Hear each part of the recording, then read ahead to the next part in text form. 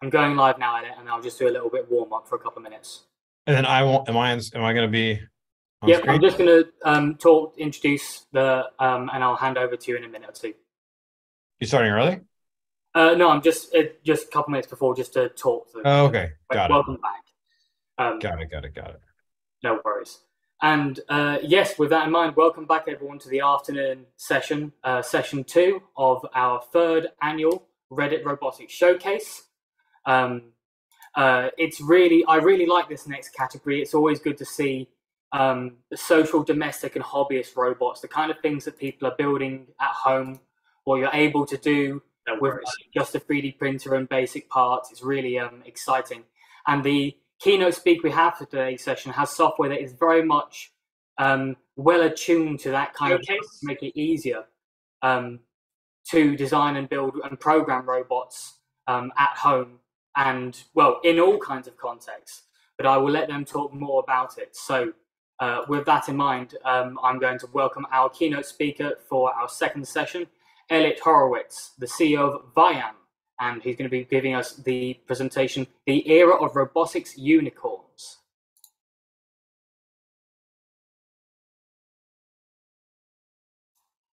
So when you're ready. Great. Hi, everyone. Welcome to the afternoon session. So I'm Eliot Horowitz. I am the CEO and founder of VIAM. And I figured I'd start a little bit with how I got into robotics in the first place and a little bit about myself. So first and foremost, I have been a technologist and an engineer for my whole life for many reasons, including that I am generally an impatient person. And technology and software has the ability to give immediate gratification in many applications, which for someone like me who really likes immediate gratification, works really well. So I'm a little bit impatient. So a little bit of my background. So in college, a very long time ago, I did do some robotics, not a huge amount, but the best part of my robotics experience in college was having this very large robot that was probably about 5 feet tall and weighed 200 pounds, so it was yay and big. And I used to work on navigation, and I was sitting in the hallway outside of the lab, driving it around, and I put my watch down to do some typing, and it rolled over my watch and completely crushed it. So that was the highlight of my college robotics career. And given that, I left robotics for a very long time. I started MongoDB back in 2007 and was the CTO at Mongo for 13 years. And in March of 2020, having nothing to do with COVID, I ended up leaving Mongo and started trying to figure out what to do with the rest of my life. So I started looking at really big problems, right? I started thinking about climate change and cleaning oceans and, things like cleaning up forests and forestation because, well, one, we want more trees, and two, we don't really want wildfires. Certainly for anyone who lives in the Northeast, this week has not been a good week for wildfires. So I started trying to figure out how to solve any of these problems. So I looked at climate change first. And climate change really comes down to a couple of key things, right? One is generating power, and two is cleaning up carbon. So I looked at generating power. I bought a nuclear physics textbook. I decided I was too old and not smart enough to figure it out. So I said, great, let's move on to carbon sinking.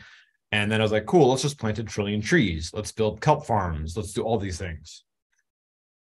Then I was also looking at oceans and oceans cleanup. And if you go online, you can find about 6 different robots, 6 different prototypes of robots that clean oceans, bays, rivers, what have you. And yet I have never seen one in production. That I live in New York City. There's no robot that wanders the Hudson River cleaning it, and it needs it. It'd be great. So a couple things that jump out at you. One is all these problems at the end of the day are labor, right? There aren't enough people, or people aren't willing to, or it's too dangerous or too out of the way for humans to go and solve these problems and go work on these problems. Second is technology has not really solved them yet either, right? In theory, there could be robots doing these things, but they just don't exist. So started looking at the reasons why, right? What is going on? Why aren't there robots solving climate change, cleaning oceans, or frankly, cleaning up after my kids? Like, they just don't exist. So why not? So I bought a UR5. It's actually, I think it's the one right behind me, and put it in my living room and tried to make it play chess against me. So it turns out the chess part of this was really straightforward, right? There's lots of open source chess programs. All of that worked great, and it has worked great for a very long time. The robotics portion was interesting. So the arm itself, right? This UR5 that I've got behind me, it's great. The hardware is really cool, works really well. It's fine. It's a little expensive. We'll come back to that later. But fundamentally, the hardware works well. So then I tried to program it, and programming it was, let's just say, not fun. And it wasn't even sort of the complex robotics portion. It wasn't like motion planning. It wasn't anything that interesting from an actual science standpoint or a computer science standpoint or even a robotics standpoint. It was just the, hey, I've got an arm and I want it to move that way. It was just really hard to make it do anything useful. So I was like, okay, great, let's go work on that problem. And some people might wonder, cool, you worked on databases for 13 years. Why go start a robotics company? Why go try to solve robotics? And at the end of the day, one of the really interesting things is that all the problems we solved at MongoDB, once you get just above the technology layer, are exactly the same. Right?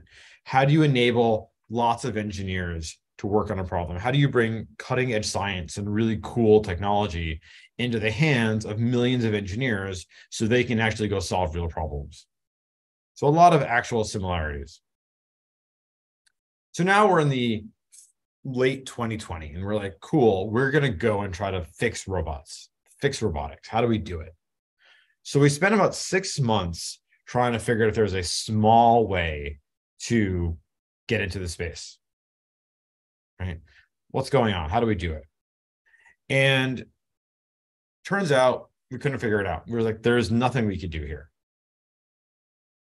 And this is interesting because if you think about the last 20 years, it feels like every year someone gets on stage somewhere. Maybe it's Sony at a big presentation or who knows. And they say, hey, here's a robot. And just any day now, there's going to be robots cleaning your living room. Rosie from the Jetsons is almost here, right? That's been what people have been saying for a long time. And yet I don't see Rosie anywhere. So why not? Well, the big problem is that trying to solve anything small in robotics doesn't work, right? You can see dozens of companies over the last decade that have tried to solve small problems, build small platforms. A lot of them fail. A lot of them turn into toys or STEM programs or educational systems or maybe niche products. But it's been really hard to actually go and build a real platform to make it easy for people to build robots. So that's what we set out to do. We're like, we're going to go build a software platform that works for every engineer who wants to go build robots, right? And not prototypes, not research projects, but people who actually want to build robots, turn them into real businesses, scale them to hundreds, thousands, millions of robots doing practical, useful things in the real world, and then move on and iterate quickly and do more and more interesting things. You know, one way to think about it is if you go back 25 years, think about how hard it was to build an e-commerce website, right? You had to rack servers and buy hardware. Well, first you have to buy the hardware, then you can rack it. But then you get it probably takes you $2 million to get an e-commerce store off the ground 25 years ago. And now it takes $20 in 20 minutes, right? Go to Shopify, go to Squarespace, click a few buttons, and you got a website. And you can start charging credit cards and start doing cool things. How do we do that in robotics? Now, obviously, this hardware and this thing, it's a little bit different, but fundamentally, let's make it 100 times easier to make robots successful. So how do we do that? Like, what actually matters? What are the things that matter for a software company, right? If we say we're going to go and make a software platform that actually works for robotics companies, what does that actually mean? So first, it's very important that any hardware works. We don't care. Whatever arm you have, whatever motor you have, camera, servo, sensor, any piece of hardware should be incredibly easy to integrate into the system, right? You still got to do something, but that something should be as trivial as absolutely possible. So now let's talk about building a robot. So the first thing that you have to do, obviously, is start assembling hardware. You need to pick a motor and pick an arm or pick a camera, do something, right? Get something. Maybe it's a base. Maybe it's something that's like a rover. We've got a intermode rover in the back over there, that black one back there. You're buying some piece of hardware. You've got to integrate it. So what do you want to do? Well, in VIAM, you assemble the pieces of the hardware, whether assembled into a robot or just pieces on a desk. And then in a UI, you can just go and configure what you have. You're like, cool, I've got this motor and this arm and this base. And I want to, and I've got four wheels and they're connected together into a rover that can move around. Then I just want to configure that. Once you have that configured, what happens then is that immediately anyone can view a UI where they can go start pressing buttons.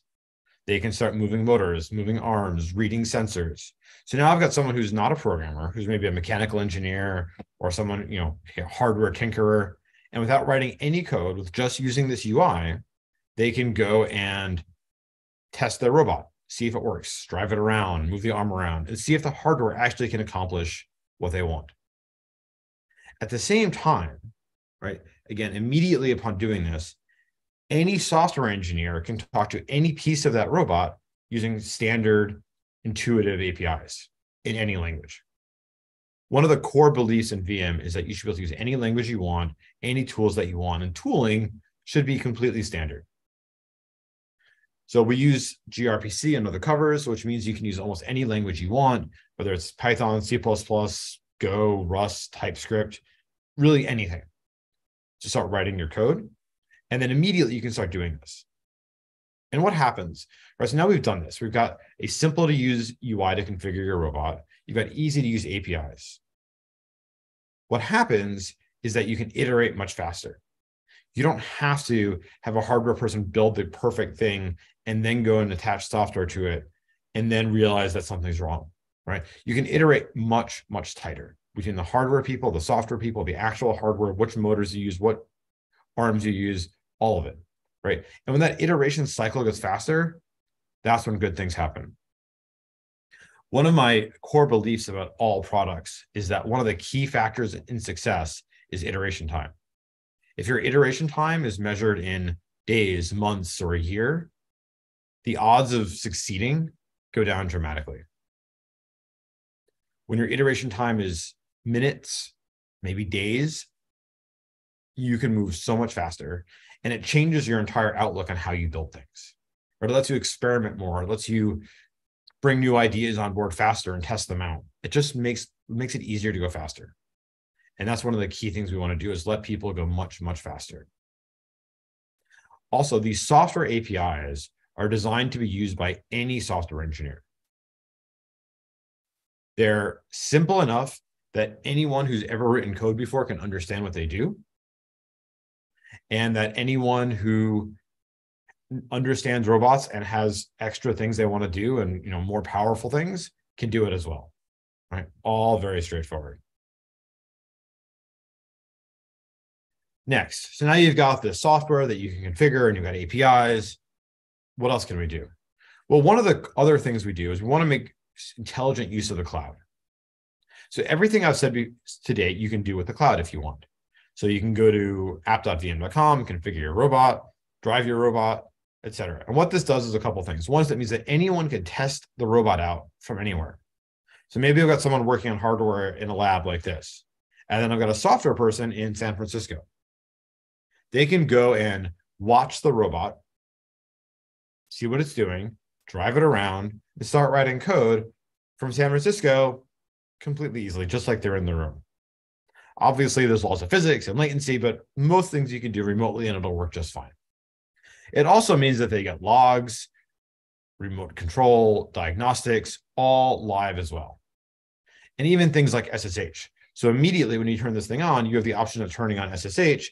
So if that person in San Francisco wants to run code locally, They can just SSH in and do whatever they want. So all those things are done for you out of the box.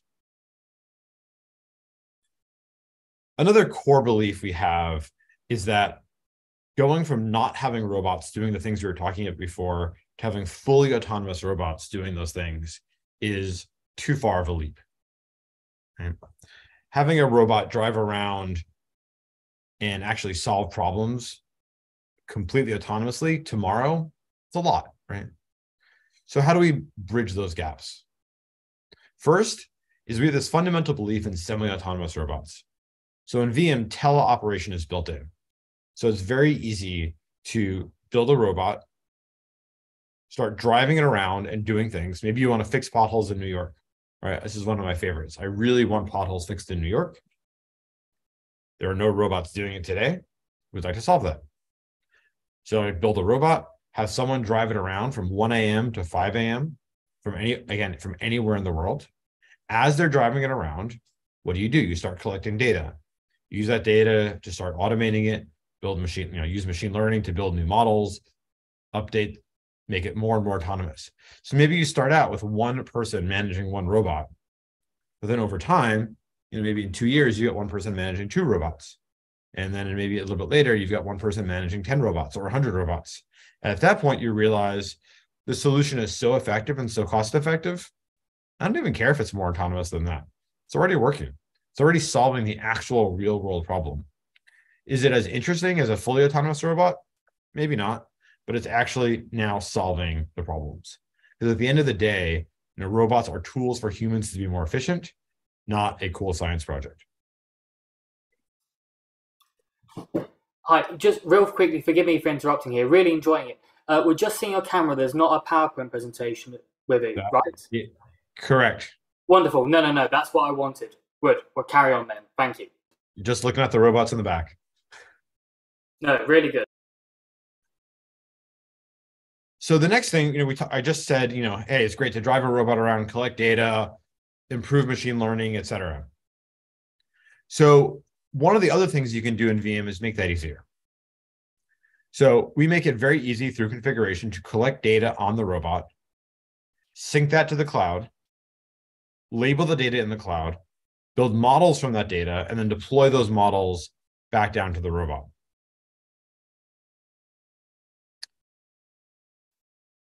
This is all built with this idea that, hey, a robot may be offline for 3 hours while it's out in the field, or maybe offline for 4 days because there's no internet connection. Maybe there's a poor internet connection for a while, and you don't want to be synchronizing data because you need real-time communication, and you can only synchronize the data sometimes. So it has all the features you need to make that work. And so now you can get the data very easily from the robot to the cloud, again, label it right in the tool, build models, and then deploy it to your robots, right? So you can actually iterate very quickly on models, test out new models very easily, add new data to it, all without having to go write a lot of software or build a lot of complex systems, right? Because again, just like overall robotics, machine learning works best when you can iterate quickly.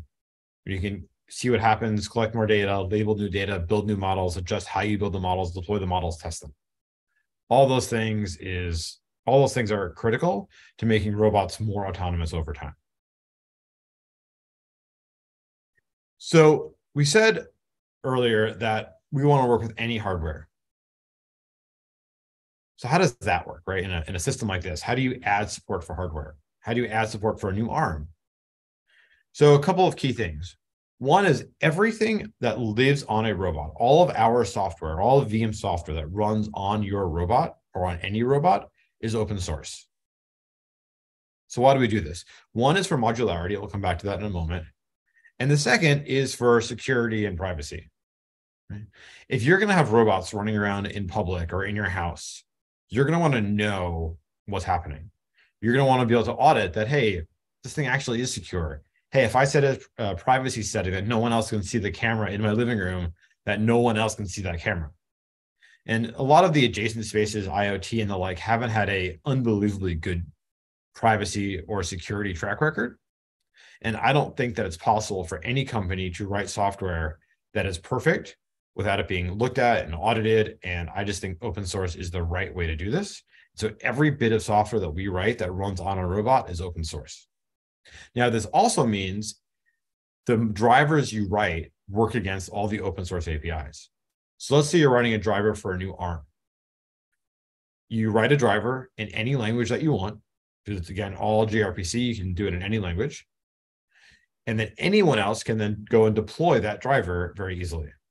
We've actually got a new feature launching in a few weeks to make that even easier. Well, there'll be a registry on VIAM.com where you can go and see all the drivers, upload your own driver, and then when you're configuring a robot, you can very easily just pull that driver in. All, again, very, very easily. And most of those drivers are probably going to be open source, but if you want to publish a closed source driver as well, that's also fine. The other thing in VIAM that's modular is algorithms and other bits of software. So VIAM has built-in solutions for motion planning, for SLAM, for computer vision. So if you look at SLAM, we wrap Google Cartographer, right? So we have an open source wrapper for Cartographer. And the way that ours works is it collects data. You start a mapping session, you collect data on a robot, that data gets pushed from the robot to the cloud. The map is built in the cloud so that you can use faster computers and make better maps. It also means that you can share data from lots of different robots to make even better maps. Then you can go and tweak those maps in the cloud and then push those maps back down to the robots. Maybe you don't like Google Cartographer. Maybe you want to use something else. Maybe you are trying to build your own SLAM algorithm that's better than everything else. Maybe you're a researcher who wants to do something.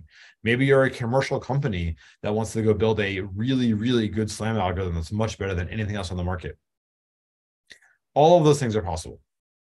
You can go and write a plugin for SLAM, for motion planning, for computer vision. You can deploy it to the registry. This can be open source or closed source. Anyone else in the community can start using it, either for free or will support paid modules. So if you want to build a commercial SLAM offering and have people pay for it, you can do that right in the system. This does a couple of things. One is we really hope to encourage lots of innovation in these areas.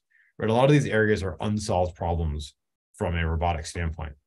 There is no off-the-shelf SLAM solution that just works great all the time.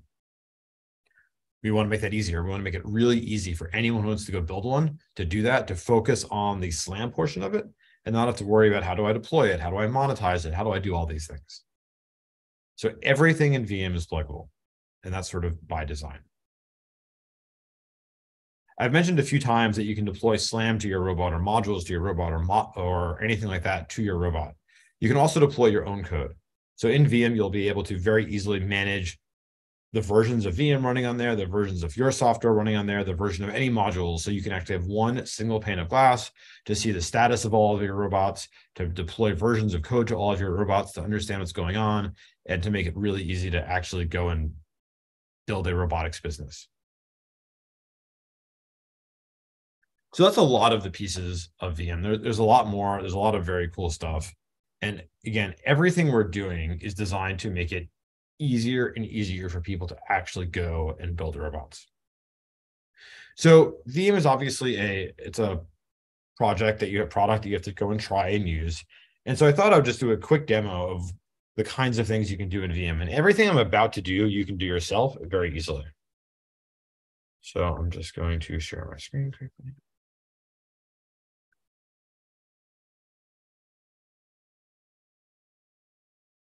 I'm just going to confirm that you can see that. Yes, we can. Great. So this is VIAM.com. So the first thing we're going to do is in our office, we have the ability to actually go and drive a robot around. So we're just going to go and try that. I'll show you how it works. You just click on the try now link, and we're going to use one of my previous robots, and it's going to go configure the robot. And the reason why we did this is actually four little octagons in the back. Maybe I can show you later. And what they do is each one of them has a rover. You can take it over for 10 minutes, and then you could understand what the cloud looks like. You can start writing code against those robots. You can write some Python code to drive the robots around, use computer vision, really any part of VIAM that you want, you can test out with these rovers. And then you could use it once, or you can keep using it. And I'm a big believer in that, seeing is believing. And that, yeah, it's cool. I can understand that this thing might be an interesting, but I understand, you know, engineers are not pessimistic, but certainly curmudgeonly as a group, right? Engineers are not going to believe any marketing. They're like, you're probably going to like listen to what I'm saying and believe half of it. And that's justified. And I've been in your shoes. So we want to make it really easy before you even buy hardware or install VM for you to just try it out and see what's going on. So that's what we do here, right? We let you just go and try your robots. So this robot is called Lively Voice. And so what we're going to do is we're going to turn the camera on. And so this is the camera view, and actually you can get an overhead view as well. So here it is. And then we're just going to drive it around. Super exciting. You know, you can look for stars, and we've put little stickers on the walls so that you can see different places, or you can do computer vision. So you can start writing code that's like, hey, go and, find the blue star or the red circle, and you can just drive it around. All the communication is over WebRTC. So no matter where you are, it should be as low latency as possible, right? The same technology that makes Zoom work and makes this conference work well works for this. So then this is the sort of little remote control thing. You can go and look at every motor. And so you can play with each motor independently.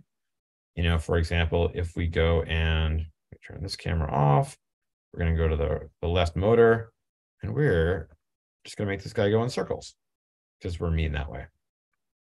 And then any component. So when I was saying earlier that you can go and immediately sort of press buttons, this is what we're talking about, right? So we've got encoders that you can go look at, the cameras, there's a gamepad. So if you want to hook up a Xbox controller via Bluetooth, you can do all that. And so this is the very simple thing. You can then go and write code. So this is what the sample Python code would look like. And it just connects to each one of the components, so you can start understanding what's there and how to do it. And we have examples in Python, Go, TypeScript, and C++ up here. And this is the last thing I'll show you is the configuration tab. So here are all the components. So if we go look at a motor, for example, so this is the left motor. You can see it's a GPIM motor. So it's actually a Raspberry Pi on these rovers. And there's a motor driver connected directly to the pins on a Raspberry Pi. So you can see that, you know, A and B are connected to these pins. The PWM is connected to this pin. We configure how many ticks per rotation to get the number of rotations nice. What the encoder is, and it's all just here. You can go turn these into a base. So a base is sort of like a rover. We say it's a wheeled base because it's got two wheels on it. You say, hey, these are the right motors. These are the left motors. You know, what size is it? And then you can go and start playing around with it. All pretty straightforward, and all relatively entertaining. And again, this is all free. So anyone who wants can just go to viam.com and click on try now and start playing with it.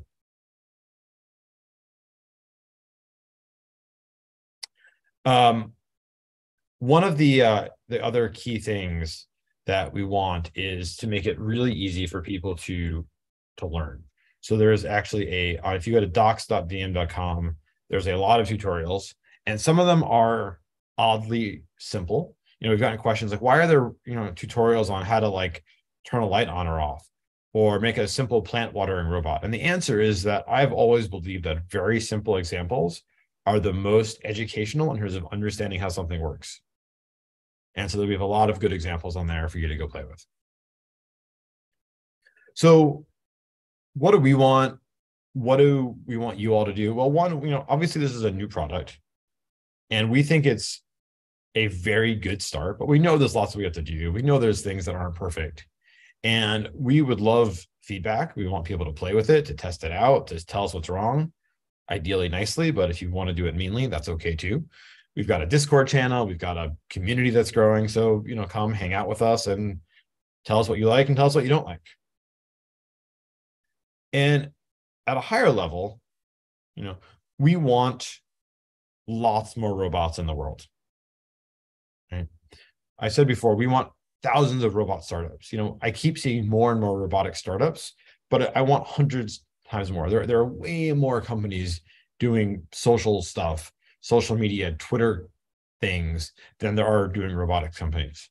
And we need to change that, right? Because there are actually real world problems that no matter how cool your digital only solutions aren't going to actually do anything unless they impact the real world, right? Robotics is the incarnation of sort of all the software that we know how to write, all the tools, all the machine learning, everything that we can do. If you want it to impact the real world, you need to actually do things in the real world. Robotics has more potential to actually do interesting things and good things for the world than any technology that's come along in a very long time, right? Anyone you ask who's like, what drives you crazy every day? What problems do you want to see fixed in the world? What bothers you on a daily basis? None of them are digital. Right? Most of them aren't digital. Most of them are in the real world. My kids leave the dining room table a mess. There's a pothole on the way to work. Wildfires in Canada made New York really smoky, right? Real world problems need actual things in the real world, and that's where robotics comes to play. So I would really love if everyone here started building robots, started trying to fix real world problems using robotics, using automation, and actually made a really big difference in how they can do it. Encourage your hardware friends, your software friends. It doesn't matter, right? One of the things that we care the most about is making robotics accessible to everyone. Not making it a toy, not making it like a STEM project, actually making it easy to go build real robots that solve real world problems. So now I'd love to take some questions and make this pretty conversational and see, what people are curious about and how we can go from there. Thank you very much. Yeah, fascinating. Really, genuinely, very, very interesting presentation. So I'll disclose that I also had the pleasure of being at the ICRA Robotics Conference a couple of weeks ago and got to see it in person as well, and meet a couple of staff there.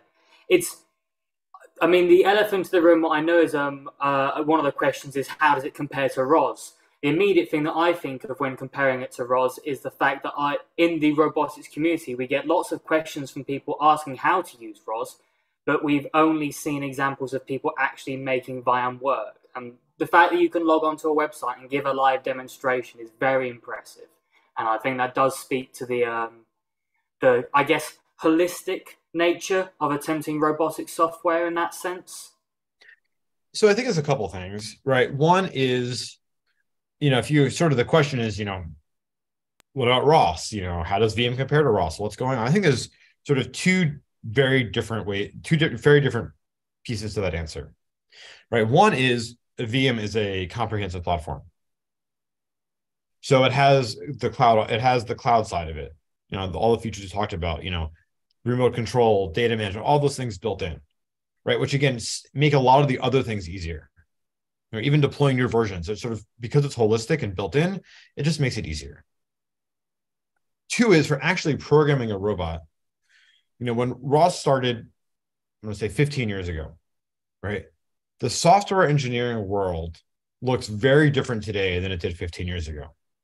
Right? The software engineering world has learned a lot of things about building systems, building robust solutions, low latency, high throughput, even edge computing, how AI works and machine learning is going to work. Right. So there's been a lot of learning about how to write software and how to build large scale distributed software. And VIAM has incorporated all of those things.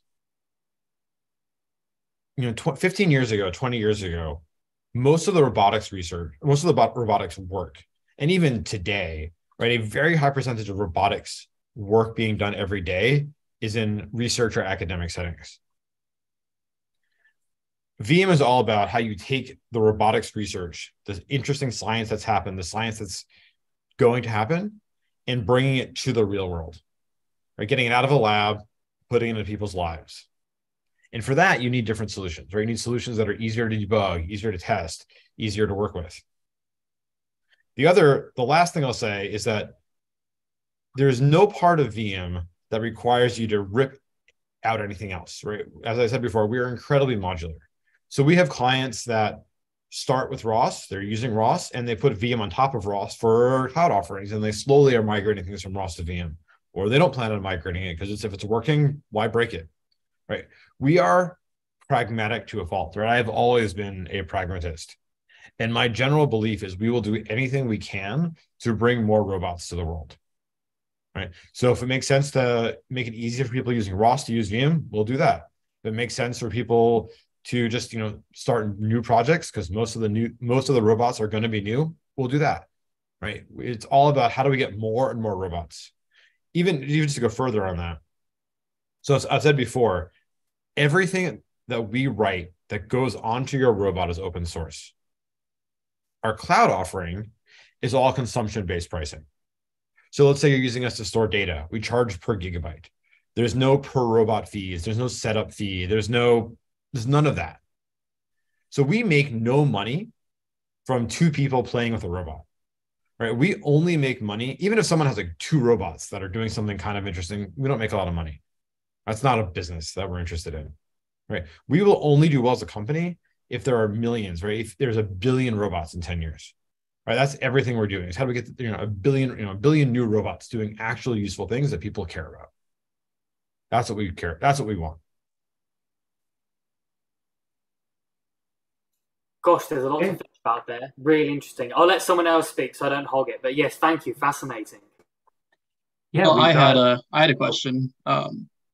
So you talked about VIAM is hardware agnostic. You can use it with whatever robot, whatever parts, whatever SLAM algorithm or whatever. What are some of the challenges in making such a flexible platform, right? There's a wide variety of applications you're targeting, and that has to take a lot of thought to do right. So, yep, I completely agree. So the hardest part at first and foremost is understanding the right abstractions, right?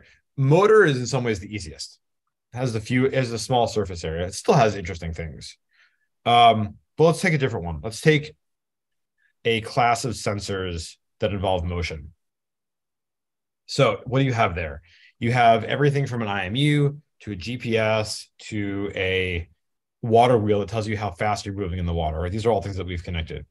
So I think we decided to make one sensor type, right? So it's one component type in VIAM that has APIs for location, compass heading, linear and angular acceleration, linear and angular velocity.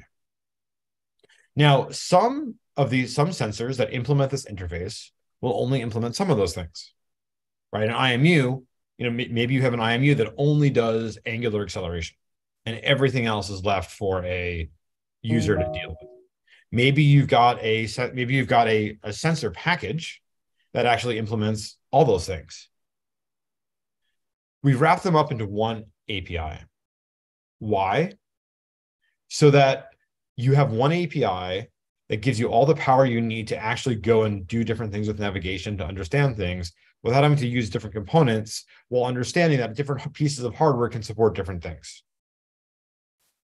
The other thing we've done is every API we have is also extensible. So it's both modular and extensible, meaning you can go implement any driver that you want for any piece of hardware that you want, or virtual drivers. Let's say you've got an IMU and a GPS and you want to use that to infer other things. You can then go wrap those other two, movement sensors in a third movement sensor that is purely virtual that does sensor fusion. And again, any consumer of that doesn't care, right? They just see the same APIs, they see the same thing. Now, what about a motor, right? Do you put, how much torque, how many torque commands do you put in a motor? It's hard to tell. But what we do is make everything extensible. So that let's say that you have a motor that has more features and you need to add more, you want to add more features. You're writing the driver for a motor and you want to expose more features. Great, you just do it. The best, as I said before, I come from the database space, so I use a lot of database analogies. But the best analogy I have for this is SQL. It's funny for me talking about SQL, but we'll do it anyway. So there is a SQL standard. There's been many SQL standards, and SQL 89 dating myself here.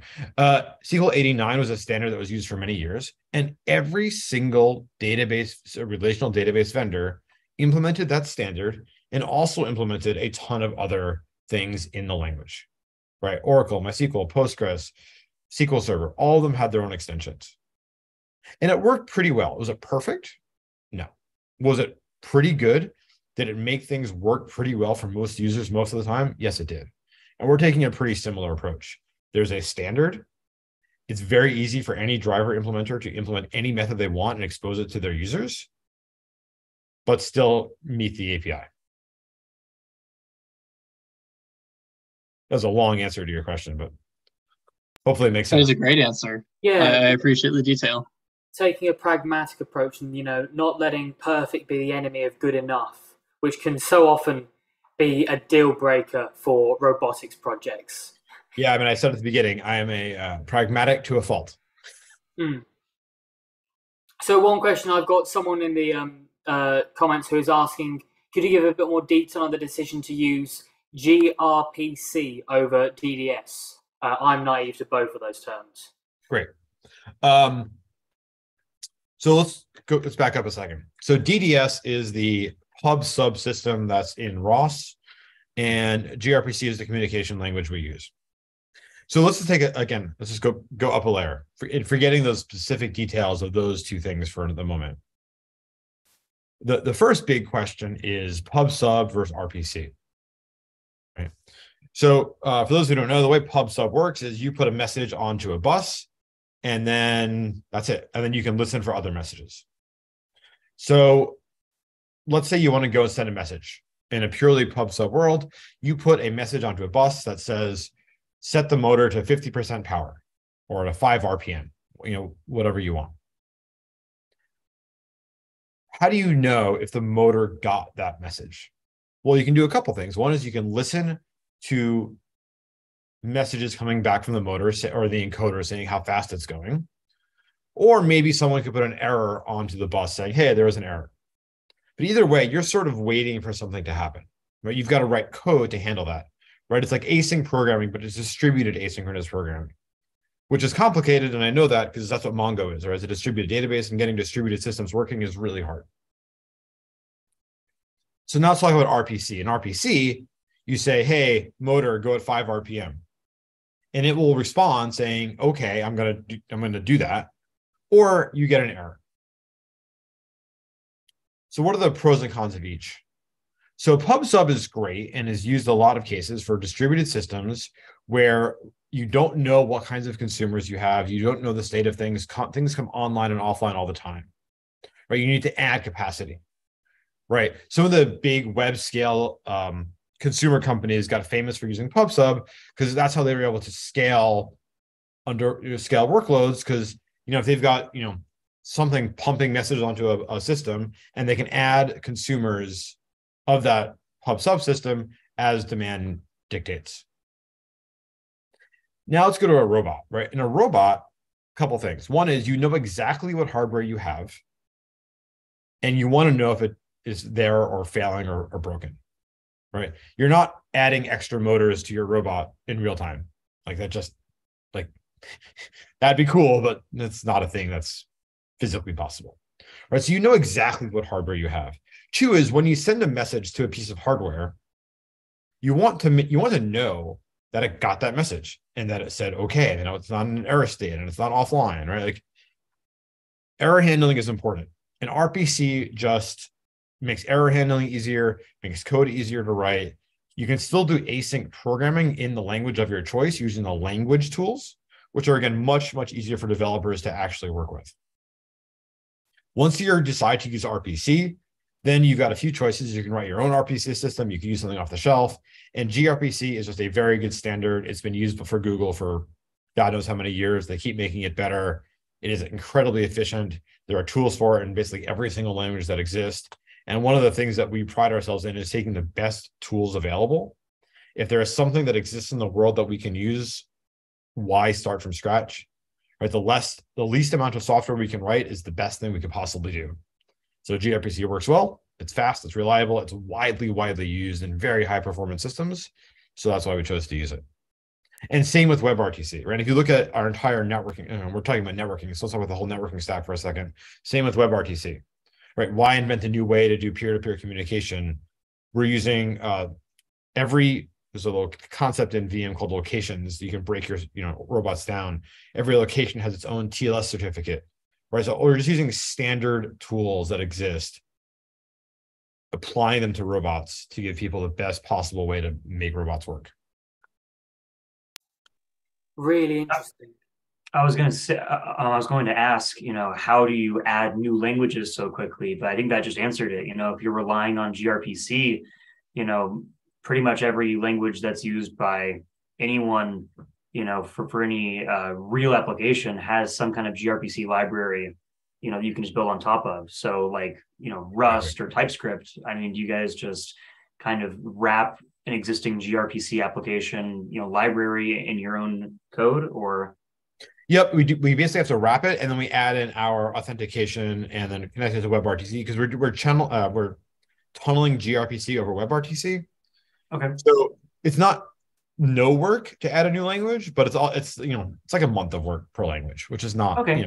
Which is for us, it's a pretty small amount of work, relative to everything else. Yeah, and supporting a dozen. We assume we're going to have a dozen SDKs pretty soon, and supporting a dozen SDKs isn't a big deal.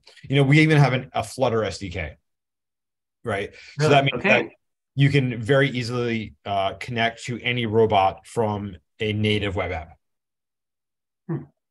That's super interesting. Yeah.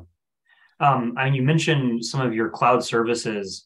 Is there any kind of heterogeneous computing that you're doing there? Like, do you offer or do you plan on offering any, graphics cards or AI accelerators or FPGA cards or anything of that kind of thing that would speed up like SLAM or image processing or anything like that? So, short answer is yes. So let's talk. So the only thing we're doing today in that space is we do build. If you're using us for data management and do your labeling with us, we will build models for you. And there we do give you access to sort of fast ways to build models. Again, that is also all pluggable. So if you want to use something else to build models, great. You want to use something else to label images, great. Everything is API driven. You can plug and play which pieces of our system you want to use very easily. It's not a closed wall, no APIs kind of thing. There are APIs for everything we do. Yeah. Okay. Got it. Yeah. So going back a little bit, and this is building onto a comment that a user has asked. Really interesting the way you explain the differences between DDS and gRPC. And I think part of that, I guess, in your explanation is saying how for ROS it would make sense to use DDS because that builds off the publisher-subscriber concept that everyone knows and uses. I mean, I can certainly say from experience having to replicate the aspects of, Wi-Fi connectivity, or if you're setting up a multi-robot environment, that's something that takes a lot of work. And in this case is handled very well by the fact it's being done in, I guess, a more professional standard, really, of doing it through web-based cloud. It does seem like the more business-ready, commercialization-ready approach to doing it, which is... and it's just flexible. So like on a robot, right? Maybe, who knows how you want to build your robot. If it's in a office environment, maybe you want to have 4 different computers, like 2 Raspberry Pis and 2 Jetsons, I don't know, all connected to the same Wi-Fi. Maybe if it's in the field, you want to have the same set of computers, but a local LAN and a MoFi handling connectivity, right? Again, because we're using standard tools, all these things are available. We're actually putting up a tutorial on how to set up a network on a robot that load balances between a Wi-Fi connection and a cell modem. Right? All these things just become easier because you can now use all the standard tools and not have to sort of worry about it too much. Yeah, certainly I'm thinking about the pain of having to do it and how this could take that pain away from me, and that makes it really quite appealing. You bring up a good point about like sort of the ease of deployment. And the other thing about VIAM that I haven't mentioned is that it is trivial to deploy on any machine, right? If you have any relatively sane Linux box, right, anything in the last 5 or 6 years, it's going to just run, right? You can just, it's a single binary install. You download it, you run it. That's it, right? It takes 30 seconds. Actually, you know what? It's so different than what's out there. I'm going to just show it quickly because it's worthwhile. Where are we? So, can you see this? I mean, this is it, right? If you want to install it on a Raspberry Pi, you're basically just doing this and you install it. It's that simple. 2 lines. So at the layer below that, right? Because you're gonna have a Raspberry Pi or something doing the high level control, but you're also probably going to have a microcontroller or a motor driver or something. How is that treated by? So a couple different things. So one is, let's say you've got a motor driver. You can have a simple motor driver. Let's say it's like the example I showed you before that just uses the pinouts on a Raspberry Pi. That becomes just a motor driver. You write a driver for VIAM that wraps whatever low-level communication protocol you have and make that work. Now that fundamentally works the same way for something that uses I2C or CAN, or it doesn't matter. Again, there's a company that we work with, a partner of ours called Intermode. They make a very cool base. That's that black robot on the back. They use it's a CAN bus network to actually control the motors. So there's a driver to connect from VIAM to the CAN bus network and control the drivers. It doesn't matter, right? It's all kind of the same thing, as long as there's some way to get to that. Now, if you have something that you want to run on a microcontroller, like an ESP32, we actually have a micro RDK coming out soon. So you can run an RDK on like an ESP32 or a little bit later an STM32, those kinds of chips for certain kinds of things. Yeah, that's what I was wondering, if you had a layer there. Yeah. So we call it our micro RDK, both because it's small and because it runs on microprocessors. So, I don't know if we're great at naming things, but sort of clever. Keep it simple.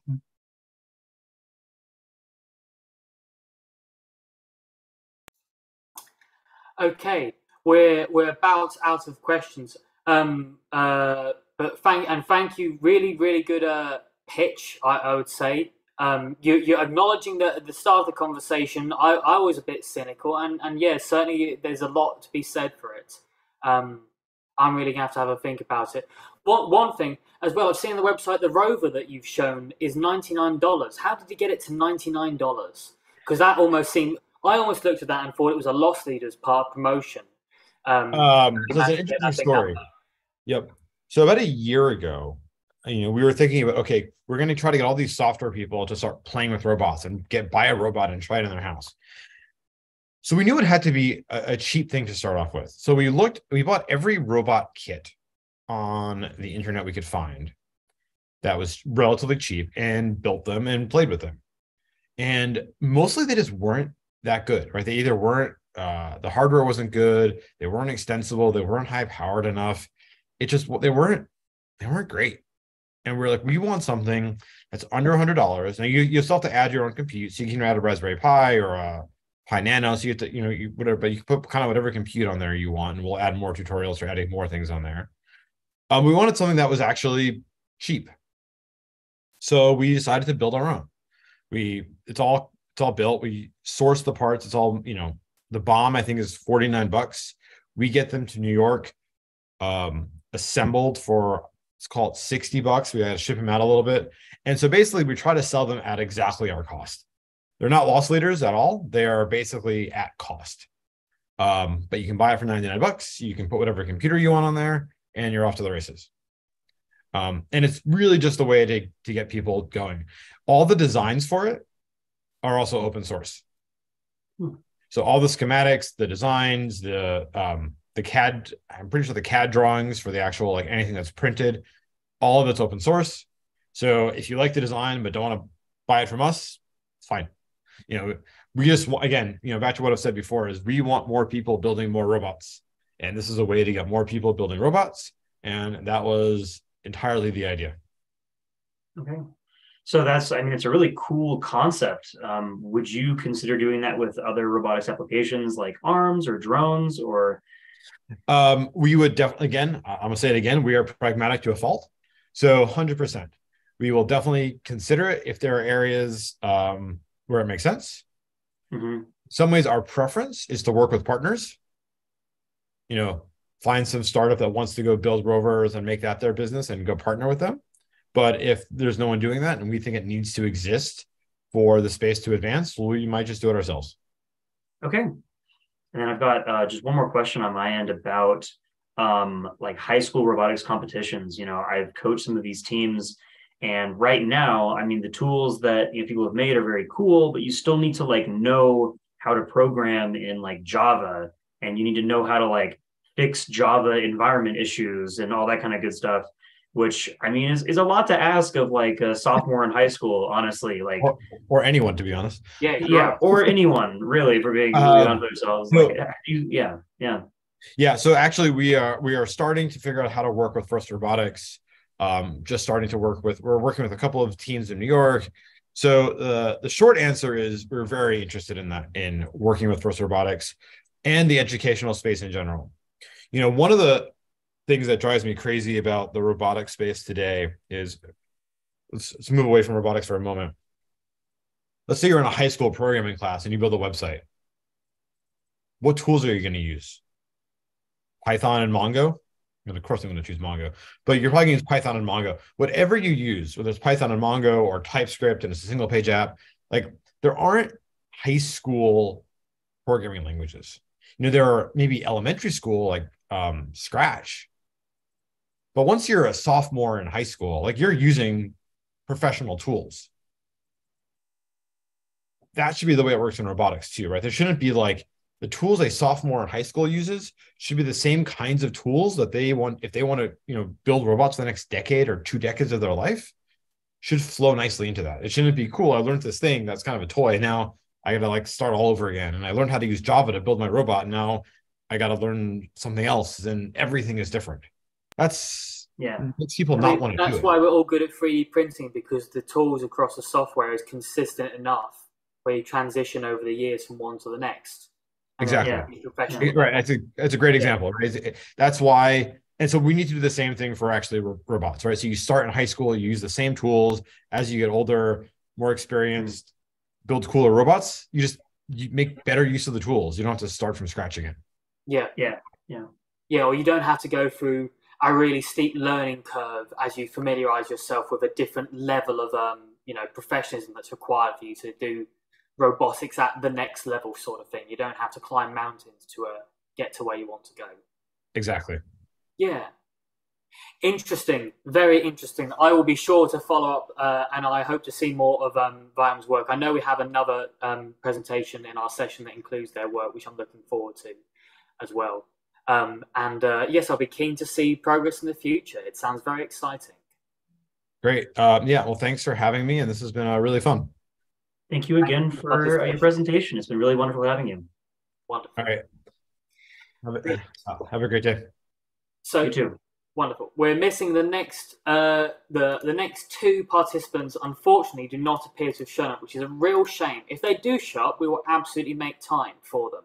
But in that case, we will instead go to Dan, who is Frank has a really good robot I'm looking forward to anyway.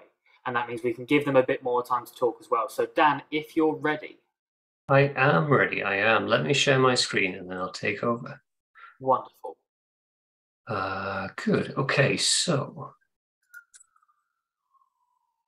Perfect. Okay, hi everyone, thanks for joining. So my name is Dan, and as some of you may already know, I, on occasion, make things. I'm going to talk to you today about one of those things, which is the guy you hopefully see on your screen in front of you. It is an open source desktop companion robot. So let's jump in. First of all, who am I? Well, I'm a software engineer. I have nearly 2 decades of experience, but actually none of that, at least professionally, is in robotics. Everything I've learned in order to build this project has been through open source or freely available means. So why am I telling you that? Well, because I know not everybody is a robotics expert on this call, and because you need to understand that if I can build a project like this, then so can you. In fact, you can build this project if you wanted to, and we'll talk about that in a second. So I had a few goals when I went into building this project. I wanted it to be fully autonomous because the idea was it wasn't something that needed to navigate a space. It wasn't something that needed to perform a task. It was going to be a companion. It was going to be something that I could interact with. And I didn't like the idea of puppeteering it and kind of almost faking the reactions because of that sort of thing. I wanted it to be able to rely on computer input in terms of computer vision or audio for voice recognition, whatever it might be. Secondly, I wanted it to be modular and upgradable. Now, I've been working on this project for a couple of years, and the number of versions I've been through has been quite substantial, as you'll come to see. And actually having it built in a modular way means that if I need to upgrade something or something explodes and I need to swap it out, I don't have to rebuild the robot to accommodate the new piece of hardware or whatever it might be. And similarly, for the same reasons, it needs to be upgradable so that if, for example, the Raspberry Pi is currently a 3B+, and I want to upgrade it to a 4, I can hopefully just swap that out and not have to change too much about the structure or the components that are connected.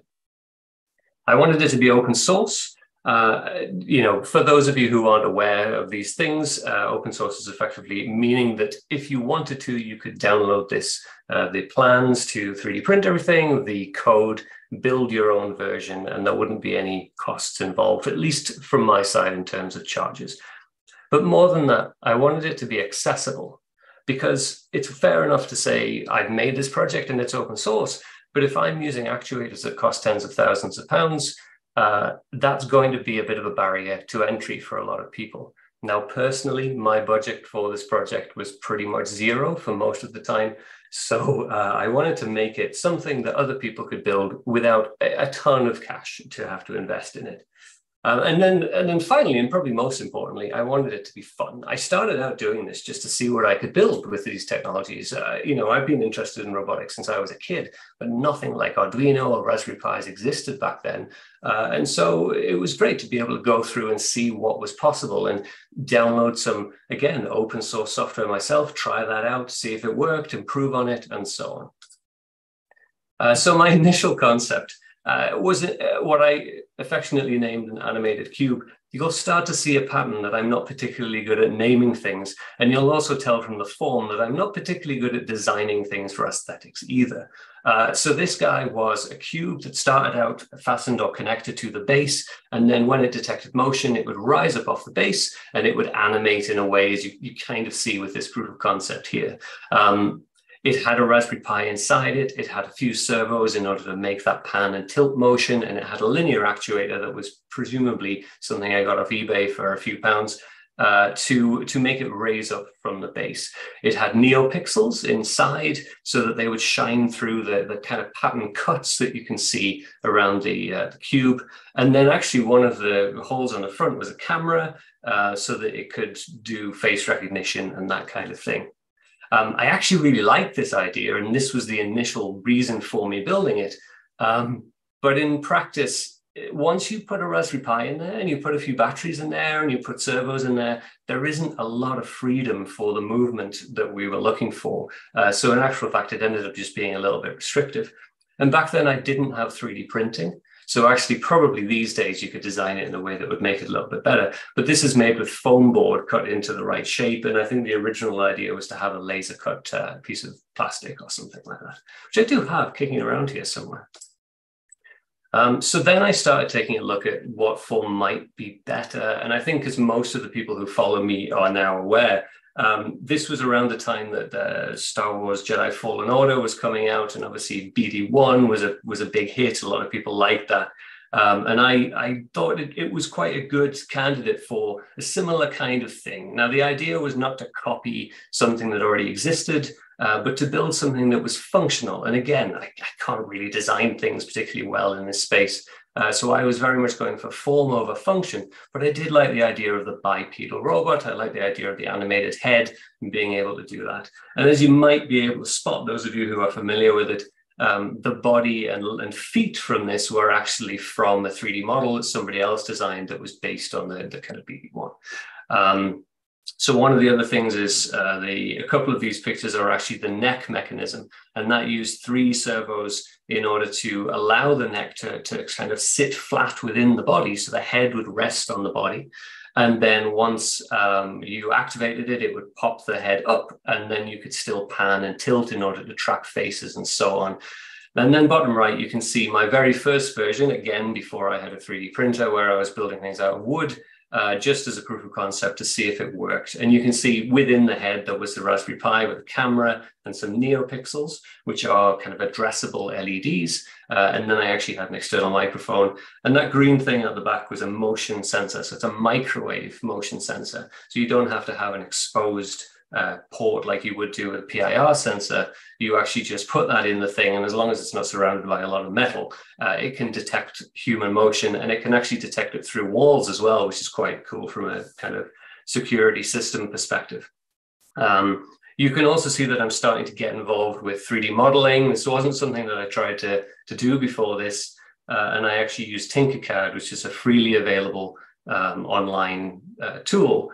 Since I've moved on to using Onshape, because again, that is also online. And what I'm trying to do is make it so that people don't have to have a specific spec machine in order to get these files and change them. And obviously Fusion 360, you're slightly limited on operating system and that kind of thing. So I started to narrow down a list of features that I wanted to have on the project.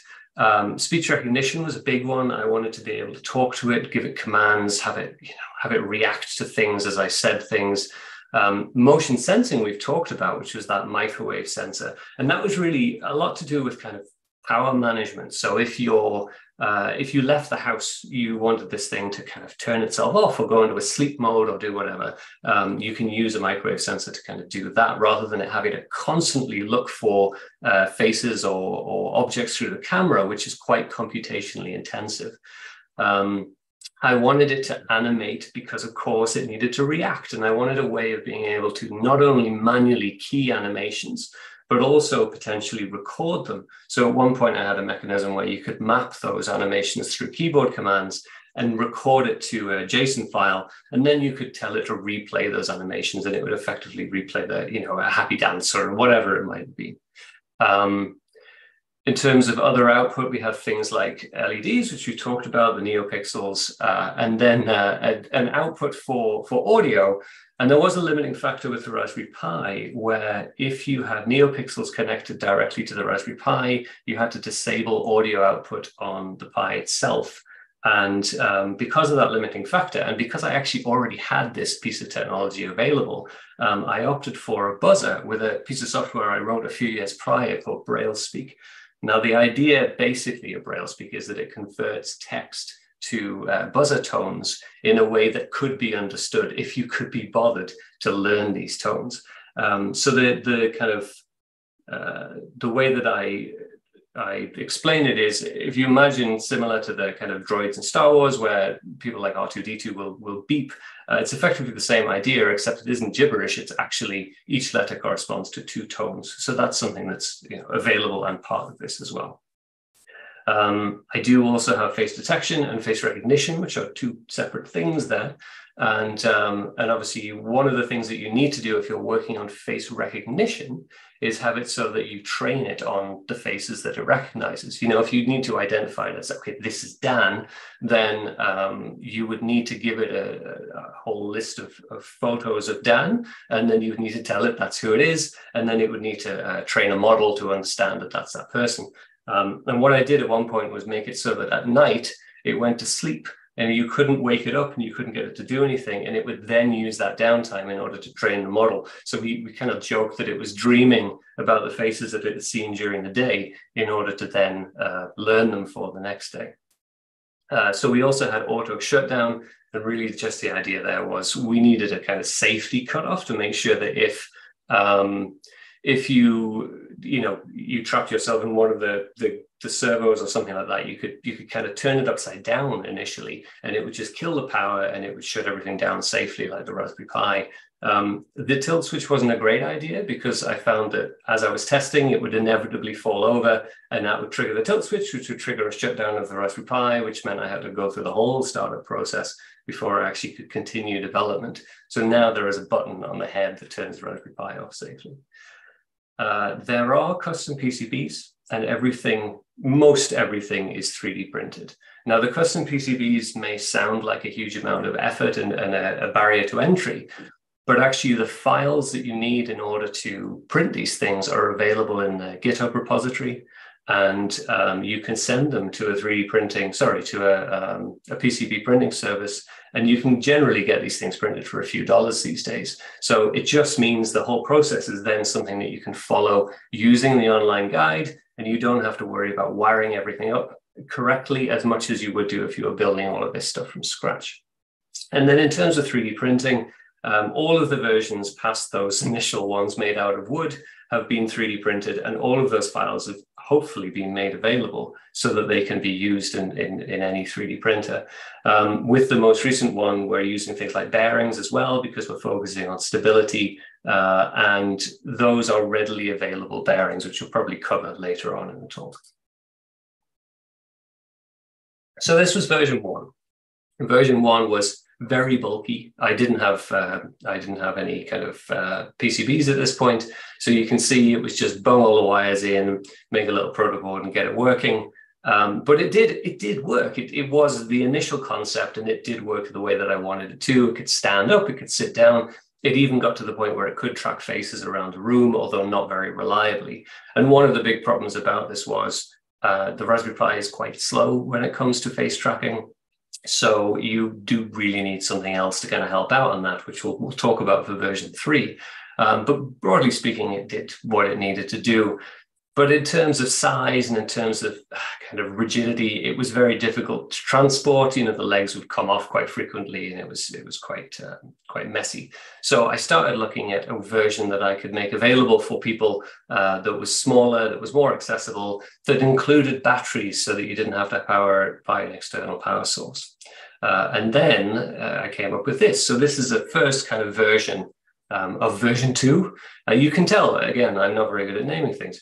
And you can see here, rather than those kind of standard servos, we're using smaller servos. We're trying to integrate them into the legs in a way that really makes them look less imposing, and give it an overall more appropriate, cuter design, I suppose.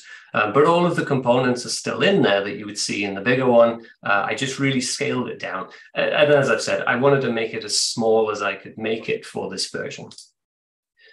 So this is the first functional prototype. And what I ended up with was something that did work. I'll just turn the sound down a little bit. And it could stand up, it could sit down. Again, it could track faces. And I'll show you another few features in the next slide as well. And this is the point where people really started to get interested in things, because this guy, photographed quite well. It was quite a nice little project for people to do. As you can see, there were still some problems, but it was, broadly speaking, it was quite nice. So I've got a couple of examples here. Now, this is before I finalized the body design on the left here. And this was just a startup, but the startup process actually ended up with the servos on full instead of kind of being quite slow to join. So you can see that the power, despite the fact that there's batteries involved there, it was actually still strong enough with these smaller servos that it could jump up off the ground as it started. And then the other thing that I got working for this version was commands. So you can see this example where I'm giving it a command and saying, I want you to put the flashlight on. I want you to turn the flashlight off. And it was thinking in real time and coming up with correct responses. I could ask it questions. Now, this was just give me a random answer. If I say, do you like something? So do you like cake? It says yes. Do you like bananas? It says no. And then if I ask it, are you sure? Well, that's hard-coded to say, yes, I'm sure. Of course, I'm sure. But those animations were all animations that I had keyed in myself. But none of this was puppeteered. It was all based on the voice recognition and the speech input that I had given it.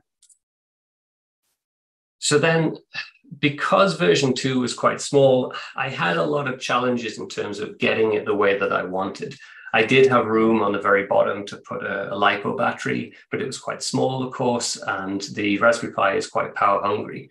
Now, you might be surprised, but the Raspberry Pi is actually the most intensive thing in terms of power usage, not the servos, because the servos spend a lot of time just sitting there maintaining their position. But the Raspberry Pi, especially when it's doing facial detection, is much more power hungry. And so I needed to be able to build something so that I could actually put more batteries in there. I could get it working for longer. And I also wanted it to be a little bit more robust.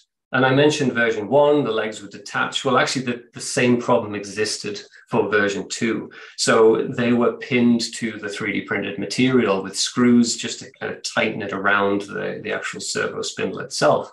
And I found that over time, those became worn and they would start detaching when I was testing things. And it had reached the point where I needed to do a little bit of a redesign. And now at this point, I'd started to get a little bit better with 3D modeling. Obviously, I had the 3D printer for a while and I kind of knew what sort of things I could build. So I put all of that knowledge into can I make a version that is going to be better, that is going to be more robust, that is going to last a lot longer than the previous ones would. And I also wanted to make it very, very modular. So you'll notice here that the legs are mirror images of each other. And it's to the point that each section actually is the same 3D printed components as the section below it. Obviously not the foot, but the two other areas are as well. And the idea behind that was, well, if we have a piece that breaks or something kind of falls off as we're testing or as we're traveling with it, I can have a few spares, but I don't have to have spare parts for every single individual component because most of them are a repeat of something else on the robot itself. And then you'll notice that the body itself is 3 main levels. So the bottom level is the power management. You can actually put your DC to DC converter in there. It's, again, designed so that if people don't have the exact converter that I have, they can put their own in. It doesn't really matter. The switches on the back, if they want to use the switches, they can do. If they just want to power it through a benchtop power supply or a power pack, they can do whatever they want to do. The middle level is actually batteries. And I've been using 18650 batteries there to try and have a safe way of, I just take them out and recharge them. I've seen horror stories of people plugging in chargers into their homemade robots and having the whole thing catch on fire and then they lose all of the work. And I wasn't interested in that at all. The panels that are dark blue on here, you can actually see will detach. So you can just pop them off, take the batteries out, charge it for the next time and put it back in again. And then the top level actually holds an Arduino. And we haven't really talked about this, but from version 2, there was an Arduino connected via serial to the Raspberry Pi. And that meant that the Arduino was the controller of all of the servos. It controlled the battery level. So you could get an input to an analog to detect the amount of battery that was currently running. And then it also meant that if I wanted to do anything else, I could use the Arduino to do that rather than having to have everything running off the Raspberry Pi, because the Raspberry Pi is in the head. And if I have something running from the head down to the body, that's more wires and more complexity. So this was really just to try and simplify things. But the problem with version 2 was the Arduino was very dumb. It didn't do anything by itself. It just got commands from the Raspberry Pi through the serial connection. But the limit there was that meant you had to have the Raspberry Pi running all the time. It meant that, you know, if you needed to update the Arduino with a tweak or an adjustment to the code, it was a bit of a hassle. It just made everything much more complex. And also it meant if I wanted to take this thing to events, the battery really wouldn't last very long because of, as I've mentioned, that Raspberry Pi being quite power hungry. So for version 3, I adjusted it a little bit. And what I've done is there is still an Arduino within that, but it can now run independently from the Raspberry Pi. So I can pop the front panel off and I can disconnect the Raspberry Pi's power. And then now all that'll happen is the robot will continue to sit and stand and animate and do everything that it would do while it was in its kind of rest mode or idle mode. But it doesn't get signals from the Raspberry Pi to do face tracking.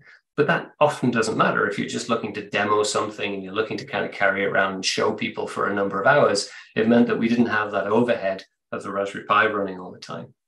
But then if the Raspberry Pi was connected, you could get the serial interrupting those automated movements on the Arduino and have it so it then effectively assumed control of the body in order to track faces or in order to send its own animations. Now, that's something that has taken a while to get back up to the point of working, and actually is currently kind of in final testing and will be merged to the repo pretty soon.